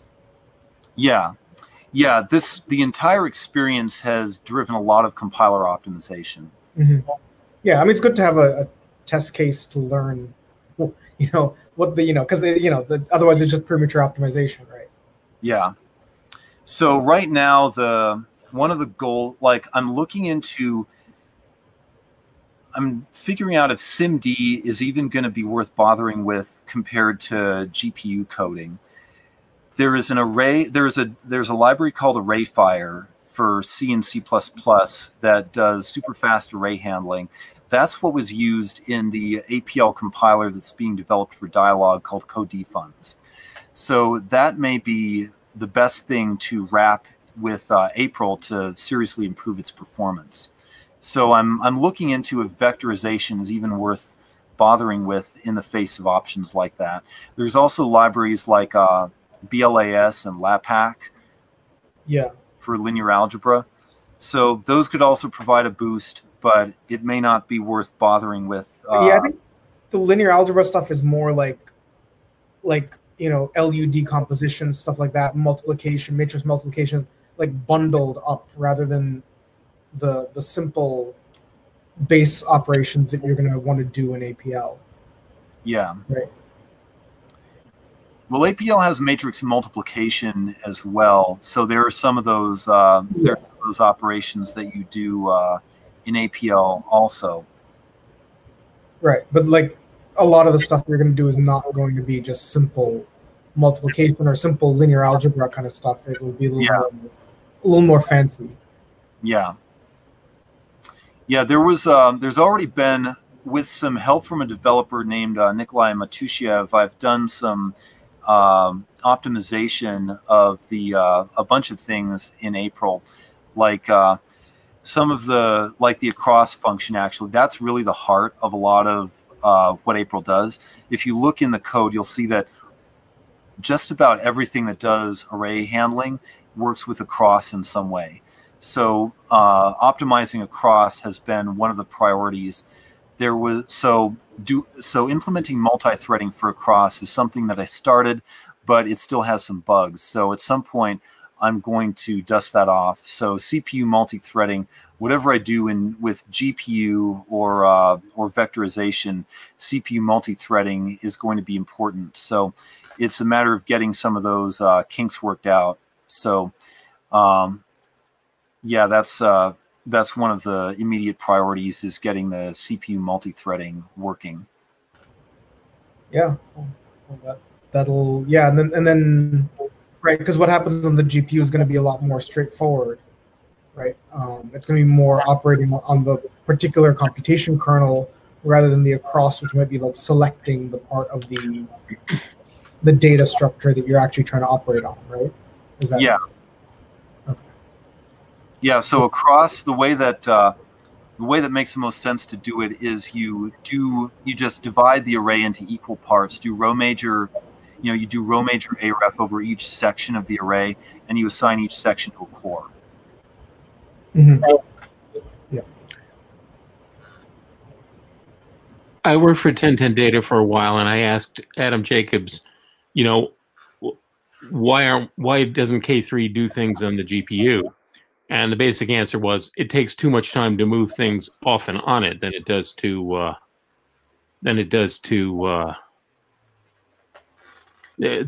you gain by doing them there. Right. And maybe that only applies when you're actually into the 10 to the 10th, size of arrays like they are. But I throw that up to you just, to consider.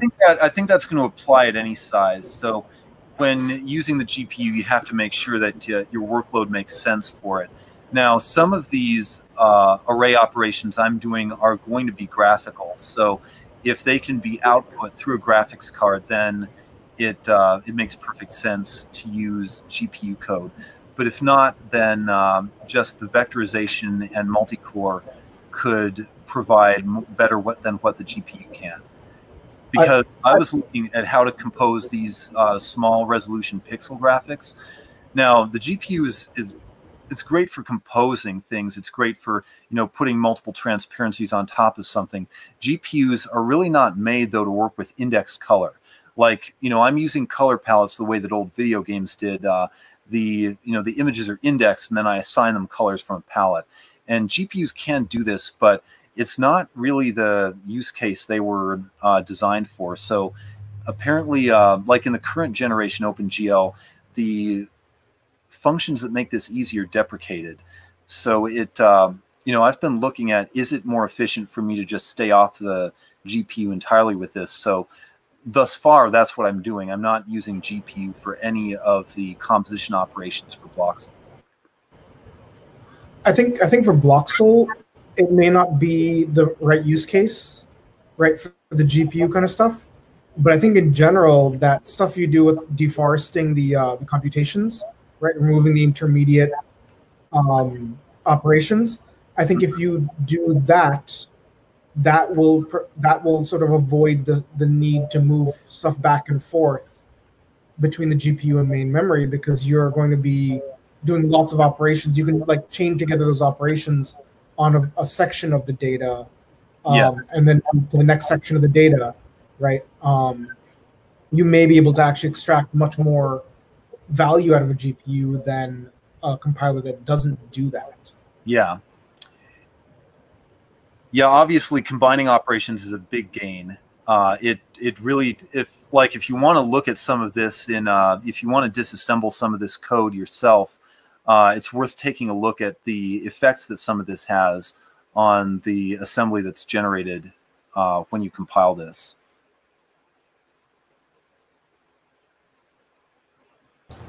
I have a question. First off, I just want to say thank you so much. This was awesome presentation. One of the best I've seen in a while, and I watch a lot of talks. So you said this was your first sort of attempt at a compiler, and that you've been working on it for the last 5 years. So my first question is, what are the resources, or like sort of what's your story? Because it seems like you've implemented a large subset of the functionality. Like I had a bunch of questions of how many of the operators did you have implemented, and what rank matrices do you support? But like as you were showing it, it was pretty clear that you had support for a lot of that stuff. So like, what are the resources? Were you looking at like the J source code, or were you reading certain books? Or I didn't read any source code for J or anything like that. So I just I used GNU APL, I used Dialog APL, and I used what was it, the old micro APL manual. So I used the manuals for those three things. I read the specs of these functions. I developed an understanding for the differences between Dialog and APL2 and the different functions that they support. I decided that I was mostly going to follow after Dialog, And the resources were basically like, I looked at array operations, I experimented with the interpreters, I saw how they did different things. You know, I looked at like that array operations library for Lisp. I saw how they had started to implement some of this stuff, and then I just worked from there. So, like I said, everything got re-implemented a few times. It wasn't, you know, it wasn't really 5 years. It started in 2017, so it's been like maybe, well, the end of 2017. So it's been 2 years and some change, and about 5 months of real intensive work on it. So that's, you know, that's the story basically. There was a lot of pounding my head against the array mechanics. The across function was a big breakthrough when I figured out, you know, that approach. But yeah, that's basically how it happened. Thanks for sharing that. And a follow-up question is, it wasn't mentioned, do you have support for any of the train functionality in APL, like the forks, or they also have hooks in J? Or have you put any thought towards that? They're known as combinators in different languages, like Forth or stack-based languages. When you talk about trains, I think I remember that terminology. I think it's like, the classic example in APL is when you have basically 3 functions juxtaposed, where the first and third function are monadic, and the second function is dyadic. And the classic example is average. So your 2 monadic functions, the first one is sum, and the third one is length. And then the dyadic function in the middle is divide. And you apply your monadic functions to an array or your input. So you're summing up the numbers, and then you're taking the length of the numbers. And then with the results of those 2 monadic operations, you pass those along to the binary or the dyadic function. So you end up with the average of the numbers in a list. That's the classic example that you see. Often use the right tack to do that, so you can you can basically differentiate between what should be evaluated before the function that comes after it. Yeah, so basically, yeah, trains, forks, hooks, all of this, and as combinators as they're known in other languages, it's just basically like a cute syntax for avoiding parentheses so that you can manipulate the precedence of the way things are being operated. Yes, that is supported. Okay, cool. And did you find that difficult having to support that, or was that pretty straightforward? Not really. So I completely rewrote the Lexer and compiler at the end of 2018. My first attempt was pretty sloppy, and I was having to build more and more special cases. But if you look at the grammar, you can see how all that is handled. So the train is really just a logical extension of the function syntax. So when you have when you have the right tack, that just acts as a function that returns whatever comes to its right. So it's just you know, that it's just implemented as a function, understood as a function. Awesome, thanks. And once again, yeah, I really enjoyed the presentation. Thank you.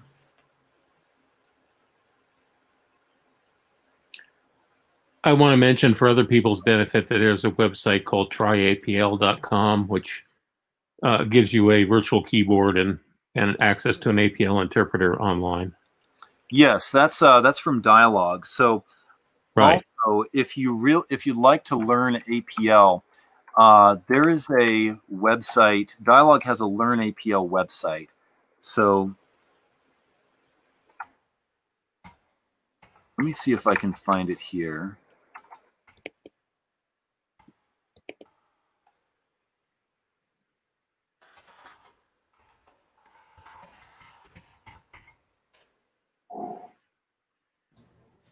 I posted it in the chat earlier, but yeah, it's tryapl.org to be specific. Yeah, sorry, .org, not .com.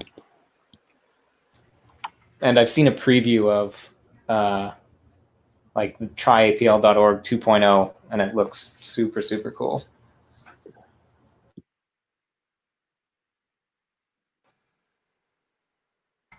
So this is the Dialog APL tutor. This is what I use to learn APL. So technologically, it is incredibly primitive.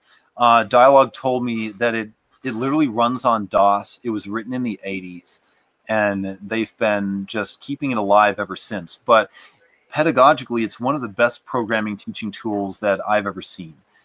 And you know, it's clunky to use. You have to kind of get the hang of it. But the way that they present the language and the concepts is just first class. And it's actually, I tell people, if you want to learn any vector language, the best way is to start is with APL, because I started off looking into KDB and the Q language that is used with KDB. So like there's the K language, and KDB also has Q, which is, it's like a vector language that also includes some SQL query concepts. But if you're approaching them from a standpoint of algo languages especially, and even from Lisp, it can be quite confusing how they work, because it's basically APL, it's like the APL style with some other stuff grafted onto it. But if you start by learning APL and you understand, you know, its simplicity and straightforwardness, then the like the languages that came after, like K, will make a lot more sense. Because what they did with K and those other languages was they wanted to reduce APL to ASCII. And that was like the J language was what Ken Iverson did in the 90s, because APL just wasn't getting anywhere on the PCs and the other popular computing platforms, because they had to support the character set. Like one of the early APL solutions was actually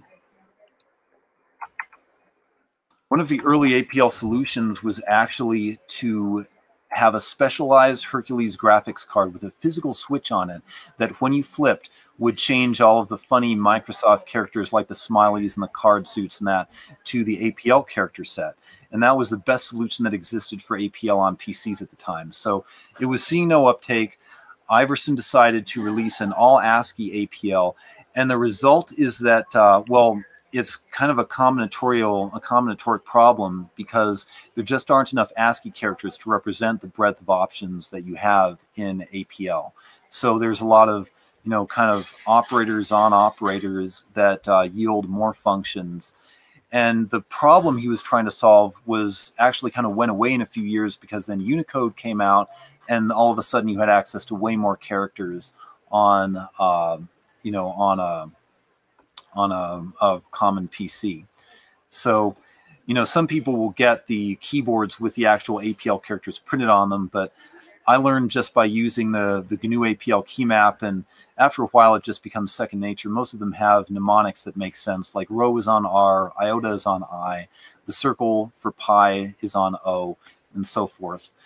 But yeah, so to me, APL and its character set really have yet to be matched, because when I see the rows and iotas, I know exactly what's going on.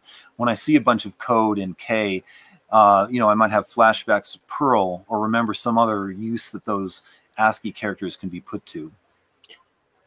Yeah, I had to make flashcards to teach myself the K, mappings,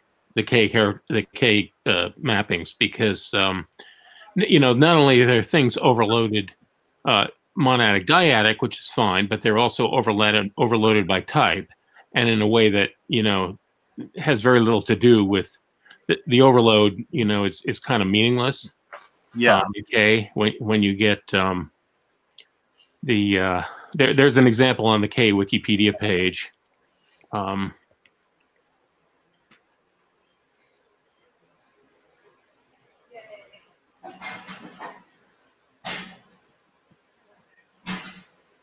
Actually, for K, a very fun website is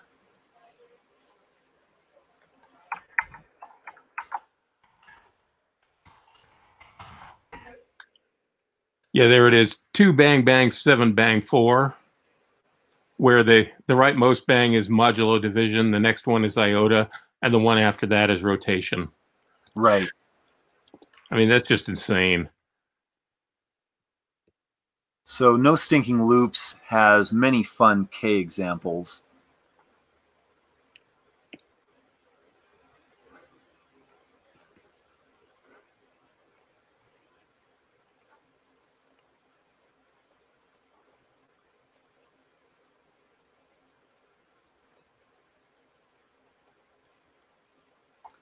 So like he was saying, a lot of these characters are overloaded 2-3 times for different purposes.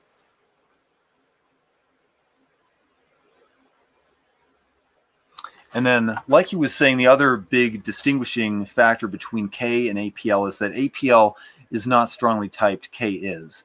So with K, you know exactly what your variables are, number of bytes. In APL, it's it's more weakly typed. So one of the issues that I faced in APL is getting the output format right. So thus, I built a system where the arrays that are generated can always be reduced to the most efficient for holding what they have in them. Mostly as a lark, it's still the default, but I'm probably going to switch that to just use T-type arrays, and then have the option to output at a given array element type if you want to, when you're getting data out of April. But that option could also be switched on if you're going to use seriously gigantic arrays, or if you really need efficiency as opposed to speed.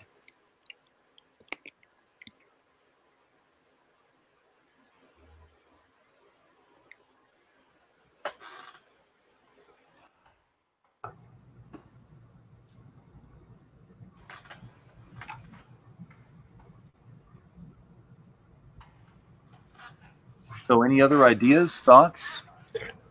I have a question. I wanted to ask you about the application of your language to you doing sound manipulation instead of graphics. Oh, certainly. I've been thinking about that already. I've actually been doing some playing with MIDI music, and creating MIDI loops. But you could also apply it to raw sound waves. That's cool, because we had a talk a couple of years ago about live programming, and I actually or live coding. I'm not sure if you're familiar with it, but essentially it's kind of a performance art where you're writing code, and as you're writing code, you're manipulating either graphics or sound, and there's an audience that actually watches the person perform. And I saw the languages that they were doing it in, but looking at using APL, I mean, I would say like one of the limiting factors to live coding is the amount of typing you need to do, basically. Yeah. So I don't. Let me ask you this: have you? I guess you're familiar with live coding. Yeah. What are your thoughts about applying your language to as a live coding thing? I think we just need like basically fast eval to actually just change whatever's going on. I love it. Oh, okay. Yeah, because it definitely looks really fascinating. And also another comment, just looking at it, just following the presentation, I would say I think the theme to me is that that really this really shows the power of Lisp. The fact that you can generate, people talk about Lisp as the language to write programming languages in, and I think you've really demonstrated that to a T, just by the fact of how concise the code is, how readable it is.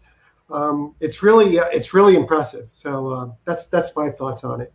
Oh, thank you. Yeah, this is the power of Lisp. Yeah, I could not have done this with any other language. And then, I think it could be invaluable as a tool for anybody who'd like to understand vector languages or compilers in general.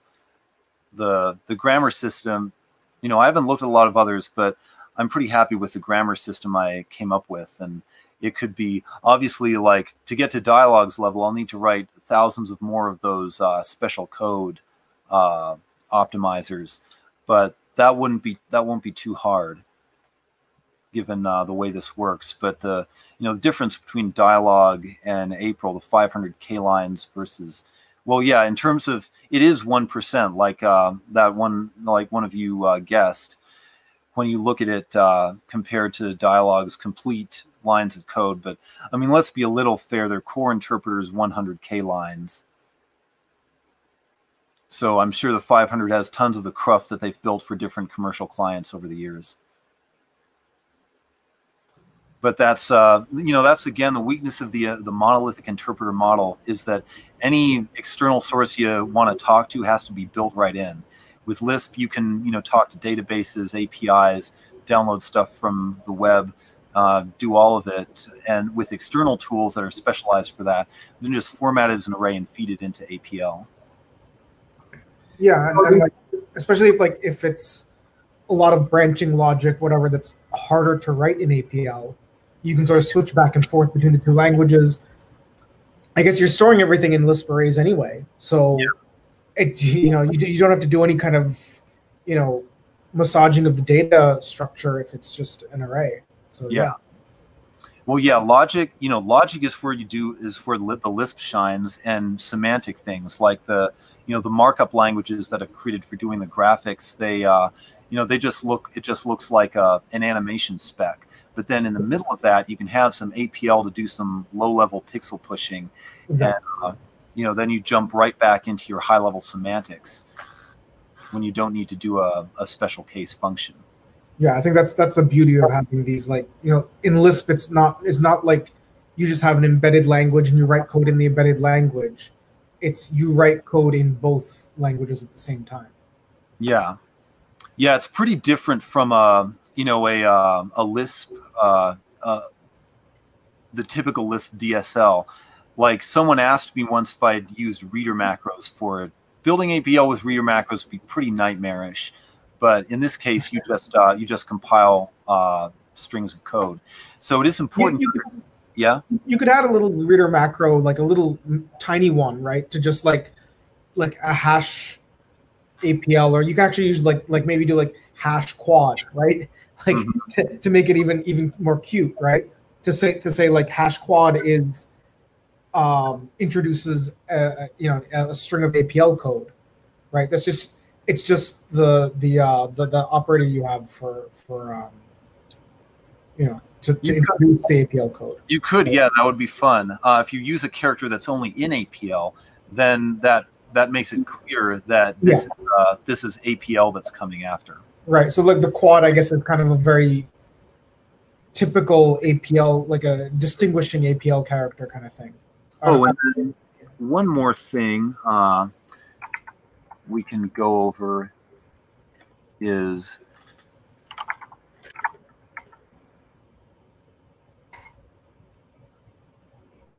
this is the April repository. So it goes over a lot of what I've talked about. It has examples. One thing that's important to know is the April F command. So April format will actually produce a printout in the style of APL. So this is your output that's printed in Lisp style. This is printed in APL style.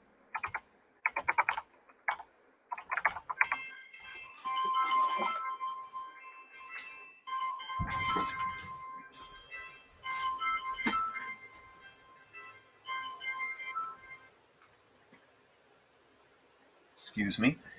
So this is, like I said, this is printed in the APL style. Oh, and if you want to see probably the hardest part of April to write, take a look in APLesc and go to array impress, because that is the function that does the printing. So printing APL is not a trivial task. This function is heavily commented because every section of it needs to have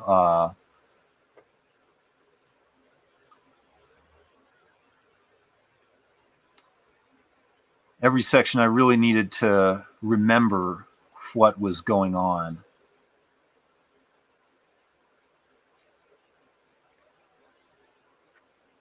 But for those of you who'd like to try understanding how this printout works, this is where to do it. And then if you, I think I was talking about so to test April, you just run April test. That runs all the tests, 491 of them so far. And then what I did with the tests was I just changed how they print out to do the April demo. And this prints out a demo of every function and operator in the language. I'm not sure if we're still supposed to be looking at the GitHub page. It sounds like you're typing.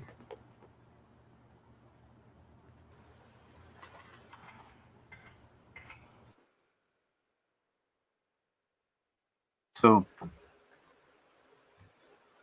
to reiterate, this is the array impress function.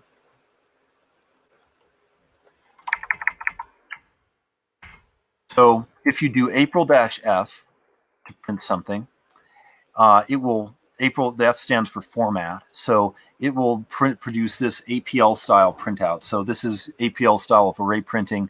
It's a lot simpler than Lisp style because they only have a couple of data types, no difference between lists and arrays or anything like that. So they can get away with a lot more simplicity. So this is the APL printing style, and then following that is the actual return value from Lisp. So array impress prints out. So then to see how this printout works, you can look at the array impress because this has to be capable of printing nested arrays, like mixed character and number arrays, lots of other things that have special conditions on how they print.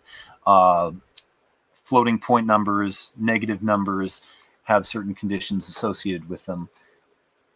So all of it happens inside this big function. What is the maximum rank that you support? Whatever Lisp supports. I think the maximum array rank, at least on the SBCLs that I've used, is 2 to the 16th power minus 7. So that's actually, I think if I'm not mistaken, Dialog only supports up to 15. Yeah, like I think it's 15 max. Most of them have a fairly low limit on rank. Yeah, I think in practice, if you're going above like 10, you're, you probably have the resources to write your own compiler at that point, right? Yeah. Like, unless you're doing something really like weirdly theoretical, right? But if you have actual big chunks of data that have 10, that's a 10-dimensional matrix, then you're getting more into the supercomputing. Well, not so much. I mean, if you're doing, you may end up with very high-dimensional sparse arrays if you're doing machine learning. Yeah, I guess. Yeah. There can be like, you can use dimensions, in certain ways such that, you end up with a lot of dimensions, because you're trying to classify things along those dimensions and actually literally put them in the array along those dimensions. Yeah, it's very convenient to be able to represent a 1024-dimensional array as a 1024-dimensional array. Now, bear in mind the Lisp maximum array size means that you can't, if you're going to have a superdimensional array, it can't be very long across those dimensions. Yeah. But you could I think you can compile SBCLs that have higher limits. Yeah, I think what's going to happen is that your memory management gets a little wonky because the garbage collector then, or there has to be a lot more space outside of garbage collection to allocate the array contents. So things might get a little tricky when it comes to memory management if you go too far with that. Yeah. So like I was saying, that the array impress, that's the printer function. So to test April, you just run this April test, and it'll spit out all 491 tests. And then what I did was I realized that the tests also serve as a kind of documentation of the language. So if you do April demo, it will produce a demonstration of each function. So April demo shows you, these are the very basic operations. And then there are examples of each function, going through the simple scalar functions into the array functions, the enlist, the find. Like this where function, this is one of the Dialog exclusives. Dialog just added it a few years ago. So Ravel. there's a lot of Ravel has a lot of options. In APL, you can add, see these axes here? These are kind of a third argument for a function. Usually it tells you what axis of the array to operate along. But this, this axis like this is Ravel along the second array. And then you have you have these decimals for even more options. So this lets you, this is a laminate function. So you take the dash character and you laminate it underneath here to create a two-dimensional array. And then you can also laminate vertically if if it's a decimal value over 1 versus under 1. And so then this lets you can turn a one-dimensional vector into a column, a 2 by 1 or a 1 by n column. Then this is that take. You can also use it to basically stack up arrays of differing sizes and fill the empty space with zeros. You can drop. You can use this to split up an array into. So you take this 3 by 4 array and split it into a vector of 3 4-element vectors. And then you can also use the drop function like I showed earlier to remove elements from an array. And then this is the enclose. It lets you basically kind of rearrange an array, like rearrange an array or an array of arrays into a different configuration. This lets you basically divide an array according to some scheme. This can actually just grab the first element of an array or disclose something that's enclosed in that's like a one-element vector. Finds intersection and union of arrays. This is the rotator. This thing just rotates on the first rank or like vertically instead of horizontally. And then this is the transposer that I showed when I was doing the character operation, the PNG image creation. This is your matrix inverse and matrix divide. The grade up and grade down are interesting. They kind of arrange something in numeric or alphabetical order.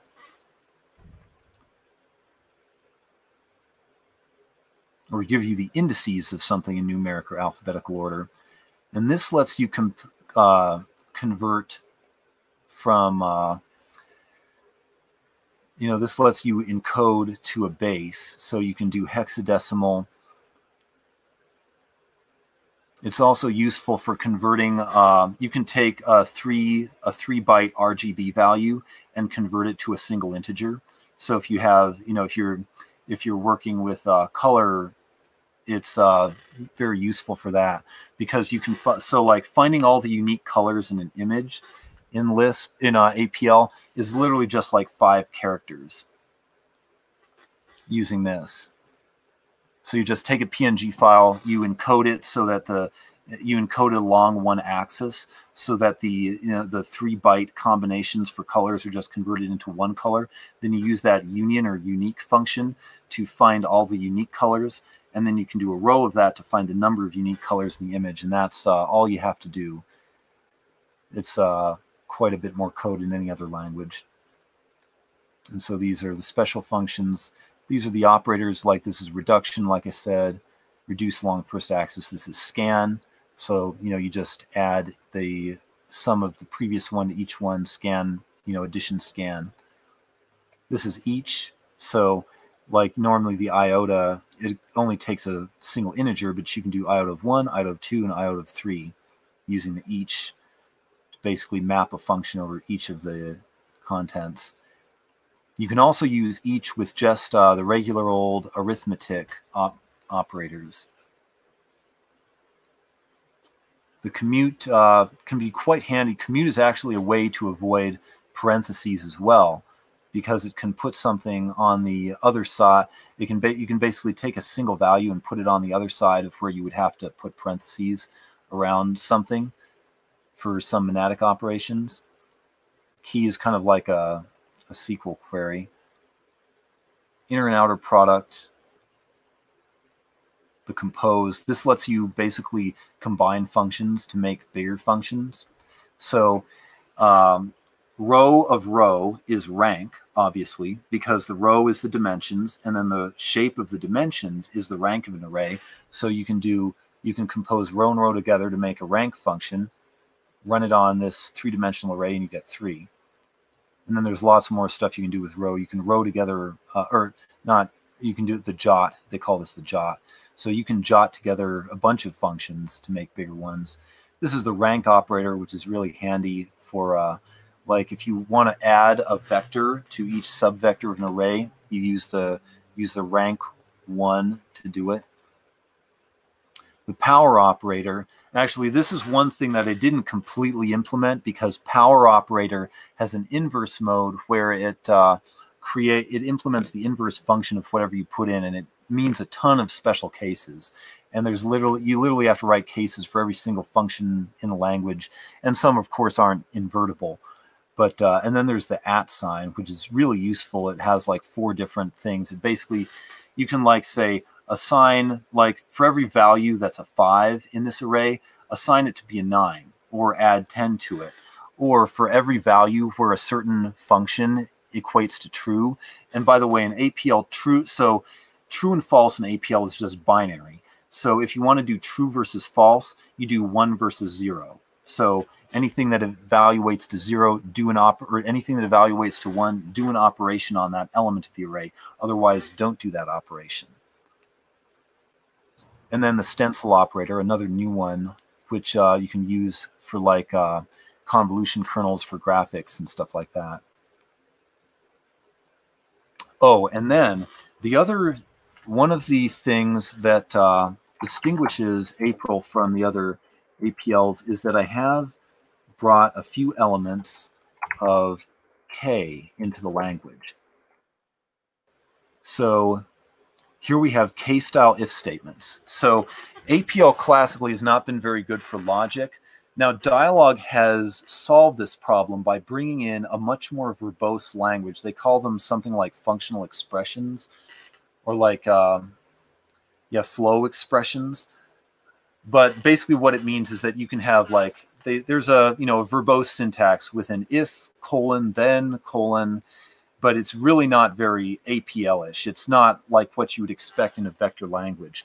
So what I did instead is I just implemented the K-style if statement. $ axes, the first argument will evaluate to 1 or 0, and then what comes after it will this is the true, this is the false. So this lets you write a simple monthly payment mortgage calculator. With K-style functions, I explained how the functions in April are either monadic or dyadic. But K allows you to have multi-argument functions. The way it works is when you declare your function, you put these brackets, and then you name the arguments. So in this one, I have 3 arguments. Then the way that this function is called, you don't put the alpha and omega to the left and right. Instead, you put an axis after it, and you put in with the brackets, and you enter each of the 3 values. So that's a concept from K. It was quite easy to add to April. The APL vendors, obviously, they haven't really done anything like this yet. But I try to hold to the monadic or dyadic functions when I can, because one quality of these functions is they cannot be used with operators the same way that a standard APL function can, because the operators are all designed around the idea of monadic and dyadic functions. So going to the n-argument functions would break how APL operators work. That's one reason why the vendors haven't done it. So you just have to be aware of that.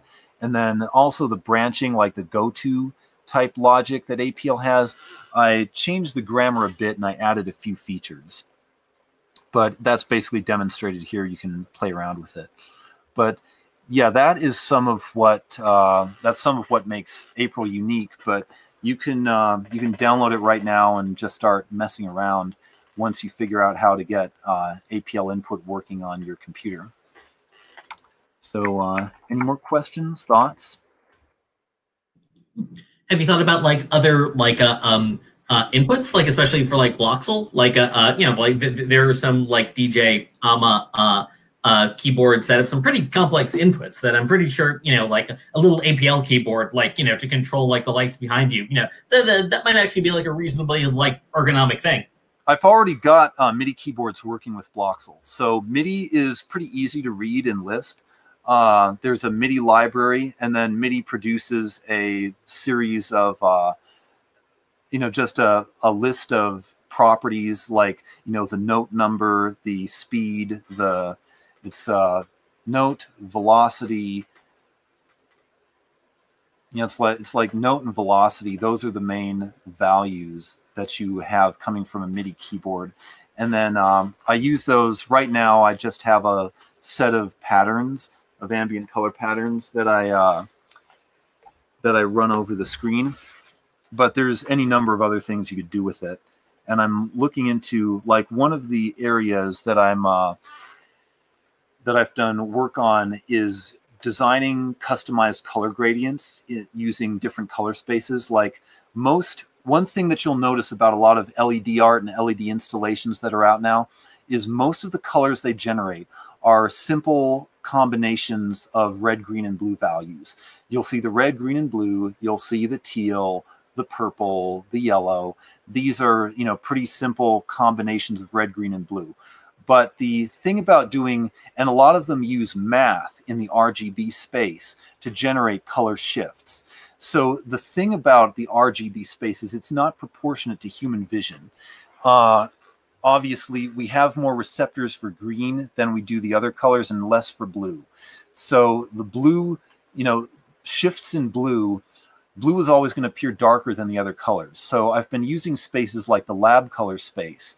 And I've actually written a suite of converters that have been adapted into APL. There's actually an excellent color processing library for Common Lisp called Duffy, D-U-F-Y, from a Japanese developer named Hugo Ishimaru. So he's got like all the conversions from lab to XYZ to CMYK to RGB, QRGB. So I've basically ported those into Lisp, and now I'm trying out different functions to generate gradients through the lab color space. So I don't think I have any of that really set up in a displayable condition right now, but it's all about creating kind of gradients that look pleasing to the eye and generating customized color palettes. So that's a lot of what I'm focused on with Bloxel is really, when you have a low resolution, you want to have a lower color palette too, because one thing that pixel artists notice is that if you have too many colors in a pixel art piece, it becomes muddy and washed out. The key is to restrain the number of colors and have only so many. So that way, the graphics just have more of a pop to them. And the lower the resolution, like this back here, the more of a small number of contrasting colors you need to get that pop. Awesome. Also wanted to say, I've wanted something like this to exist for about as long as I've known APL and Lisp existed. It's like, this is intensely cool. Well, why didn't you do it yourself? Because I didn't really know Lisp that well. And also not really like a developer, like a data scientist mostly with like Python and pandas. And then like when I found out this is where Python came from Lisp in a very serious way, and pandas came from APL in an even more direct way, and just it'd be cool. Related to NumPy.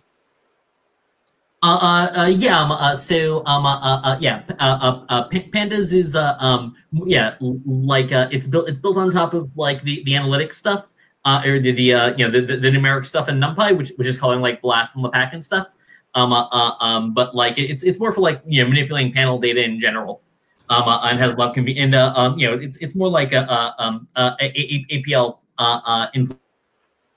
The individual that created pandas, his name is Wes McKinney, and he used to work at a company called AQR, and he was heavily influenced by J, which is like the daughter language of APL. Right. So pandas actually has a lot of methods that directly take their name from APL. Like it has a reshape and a bunch of other ones.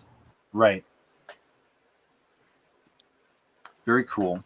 But yeah, well, yeah, what I noticed about the vector, about like NumPy and also like GLSL, it's like, you know, kind of, well, GLSL is like the most amateurish attempt at a vector language ever. It's like, you know, we have some operations over arrays, but I don't even remember, but there's a ton of limitations. And I just never understood why APL wasn't used for more of this stuff. Now, it was used graphically, like parts of Tron were actually made with APL, the movie Tron. But you don't hear about it now, even in the areas that would benefit the very most from it, or any vector language, really. Well, I mean, but MATLAB. I mean, also I think arguably like came from APL, and you know, and now pandas. Like so, you know, and I think it's also interesting because like there's kind of a divide in like the developers and like the people who, you know, like aren't coders, but you know, like learn like a little bit of a language in order to you know, do what they do in just a more you know, programmatic way. So, you know, like developers don't use MATLAB, you know, like, and yeah, we're starting to see like those tales like come together again. Yeah, with stuff like pandas and Python, but like you know, it seems like the tracks kind of got separated. I guess it's also like a kind of we're in kind of an alternate reality where like you know, Oracle are the only people who have, you know, an SQL like thing going on. Yeah, like that's kind of the equivalent like universe that we're in. Well, you know, like you know, my understanding was that you know, APL was kind of famous for people who really weren't programmers, who got confused with like, you know, assignment statements, you know, like were able to actually, but you know, like new mathematical models, you know, could like express what they were thinking, you know, in APL, and just, yeah, I feel like you could have like a full like data analysis language with, you know, without having to worry about it. You weren't really knowing how to code in a real sense, you know, with just like SQL plus plus an APL thing, you know, if it was actually, you know, open source and could talk to things flexibly.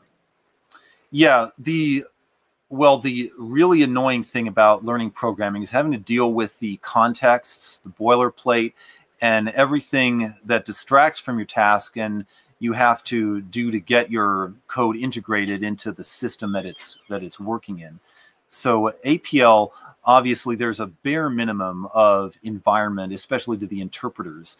But some of my other work, like including my previous presentation on the seed technology, was about creating a better way to kind of package the programming experience and distill it down to just what you need to do to accomplish the task at hand.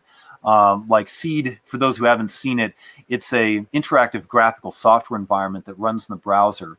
So with Seed, you can use APL to write filters in a Photoshop-like web application that transforms an image.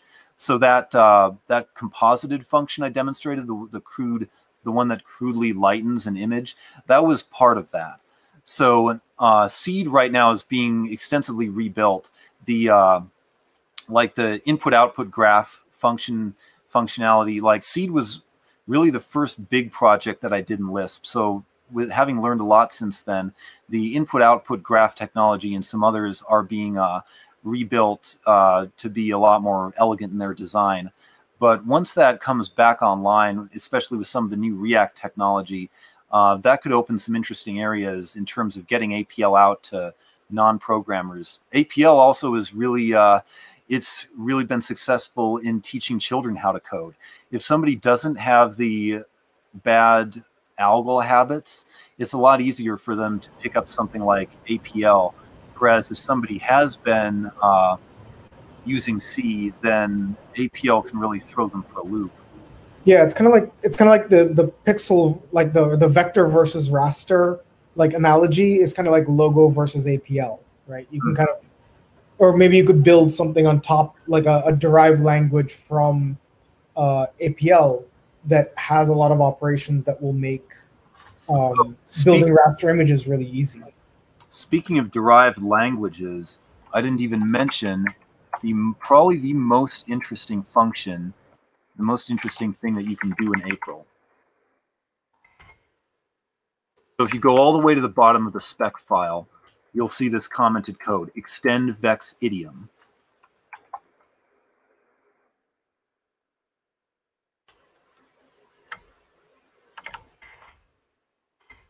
So what does this do?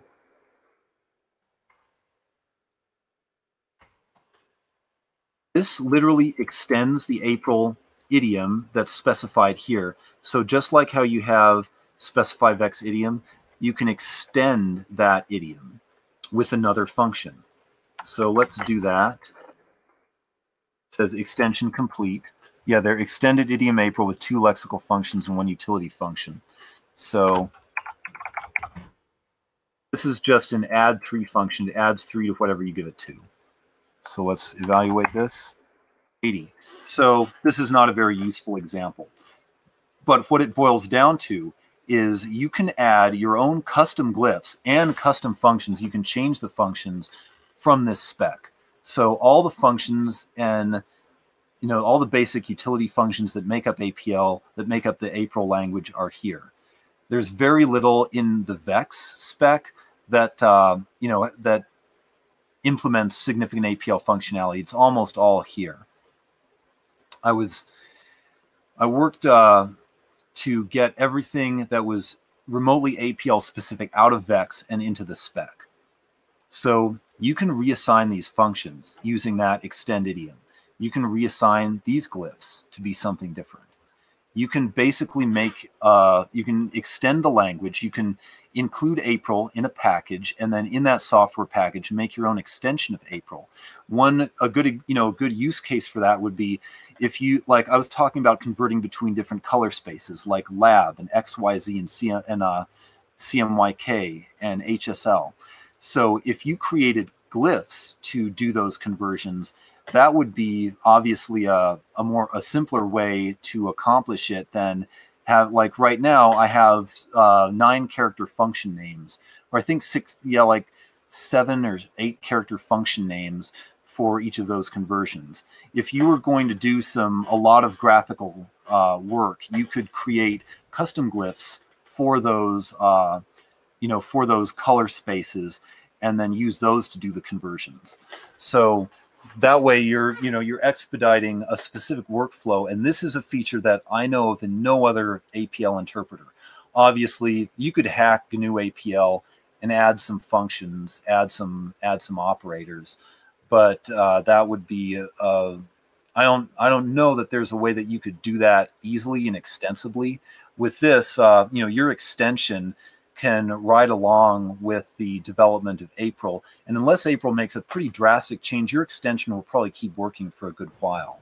With GNU APL, you'd probably have to do some plumbing in the internals of the language to add new glyphs, and then be a much more involved process to change anything. And then of course in dialogue, it's not an option at all. And then beyond that, you basically can have 2 different packages extending it in different ways and still be able to, like, you can still from a third package call functions in both of those other packages, right? You can use those little, each of those extensions can be used separately, even if they're not compatible with each other. If they don't layer nicely on top of each other, you can still write code in one, write code in the other, and make that, and then glue it together using Lisp. Yes. So does this mean you can basically bind any Unicode character or any Unicode symbol character to be a new April operator or function? Yeah, anything that you can paste in here. Be aware that some have caveats, like the period obviously has to be preceded by a backslash. Where's the umlaut? Yeah, the umlaut needs a backslash before it. So some things might throw you for a bit of a loop. There's a little bit of weirdness in the Lisp handling of some obscure Unicode characters, but yeah, I was thinking of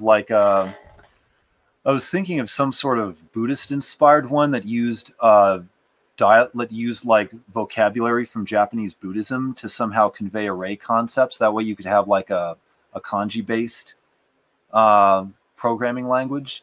Mm-hmm. That would be fun. Probably actually want to be alphabetic characters, which is what they really are. But But there's so many symbol characters in Unicode. I mean, for everything. Emoji, obvious example. Use an emoji to represent some function or other. Mm-hmm. Oh yeah, an emoji language would be way fun. Yeah. Two things I thought of. One is that you should probably count the number of right parentheses at the end of lines and add them to your WC line count, because that's the fact that we do that in Lisp and they don't do that in C.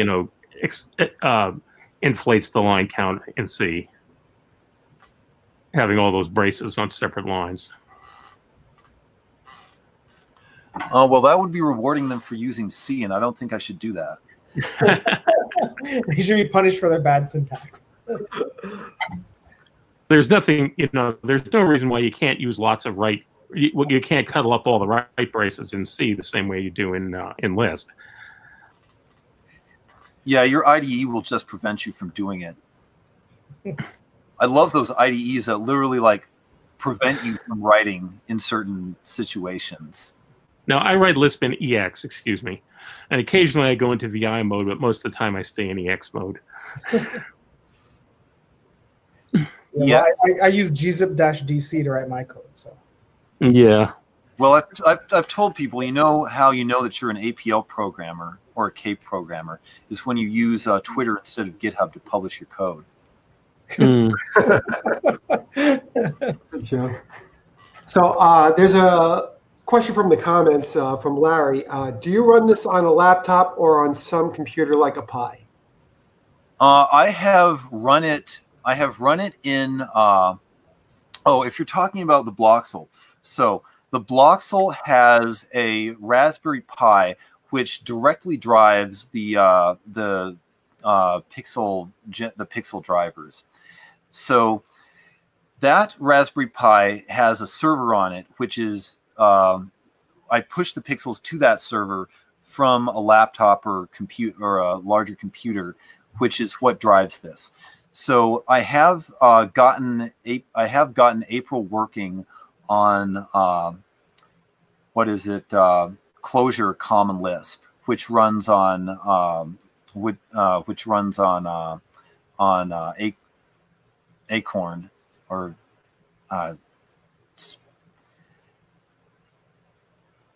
the name of the processor is ARM, right? ARM, yeah. So SBCL doesn't run on ARM. CCL runs on ARM. It's slow and clunky, but it does work. And once it gets up, it's pretty responsive. But I don't, and I have tested, if you look on April, I've tested it with most of the main Lisps. The only real problem is LispWorks doesn't like some of the characters that I use for the unit testing, but that's just a cosmetic thing. So, but yeah, it works on the major Lisps. I've tested it on many different systems.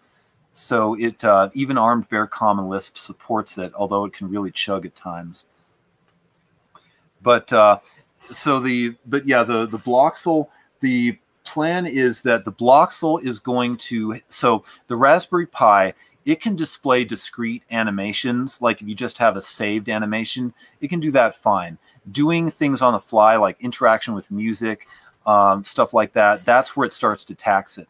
So the plan for the Bloxel is that the Raspberry Pi is essentially a backup display driver. The main display driver is a small computer, like one of the little Lenovo Mini Blade computers that will be tethered to it, and then will present a web interface that people can use to basically select the animation like from a jukebox. And then if the driver computer fails, the Pi can basically run automatically and fill the gap. So it'll just automatically play animations if the driver computer fails. And then the other upside of that is if one of those computers fails, the user can ship it back to us. They can drop ship it, and we can overnight them a replacement that they can plug in and start working again immediately. So that way there will be nothing inside the Bloxel unit that needs, the most failure prone part will be outside the main unit where it can quickly be swapped out.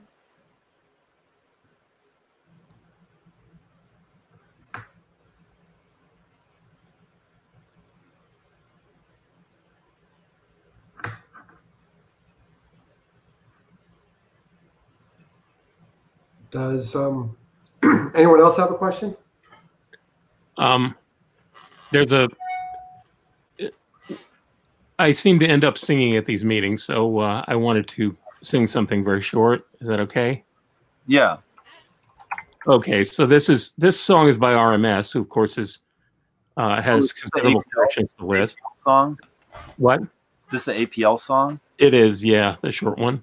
Sure, yeah. Let's have it for the record. Okay. So it's row, row, row of x always equals 1. Row is dimension. Row is dimension. Row, row, rank. APL is fun. Yeah, I think he composed that in the 60s. But RMS, from what I recall, he wrote a word processor in APL.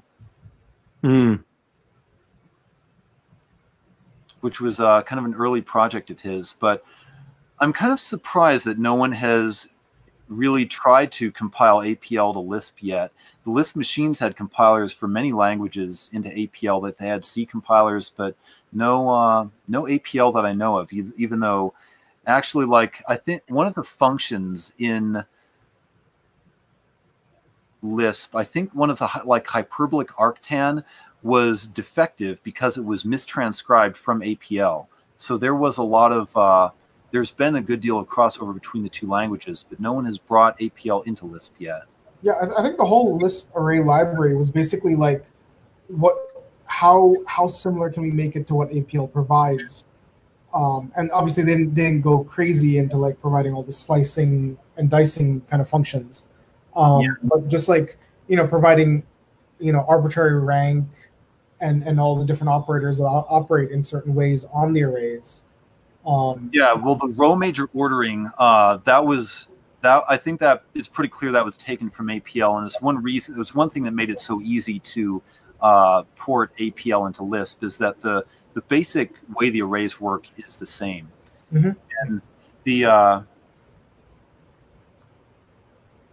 what was I saying?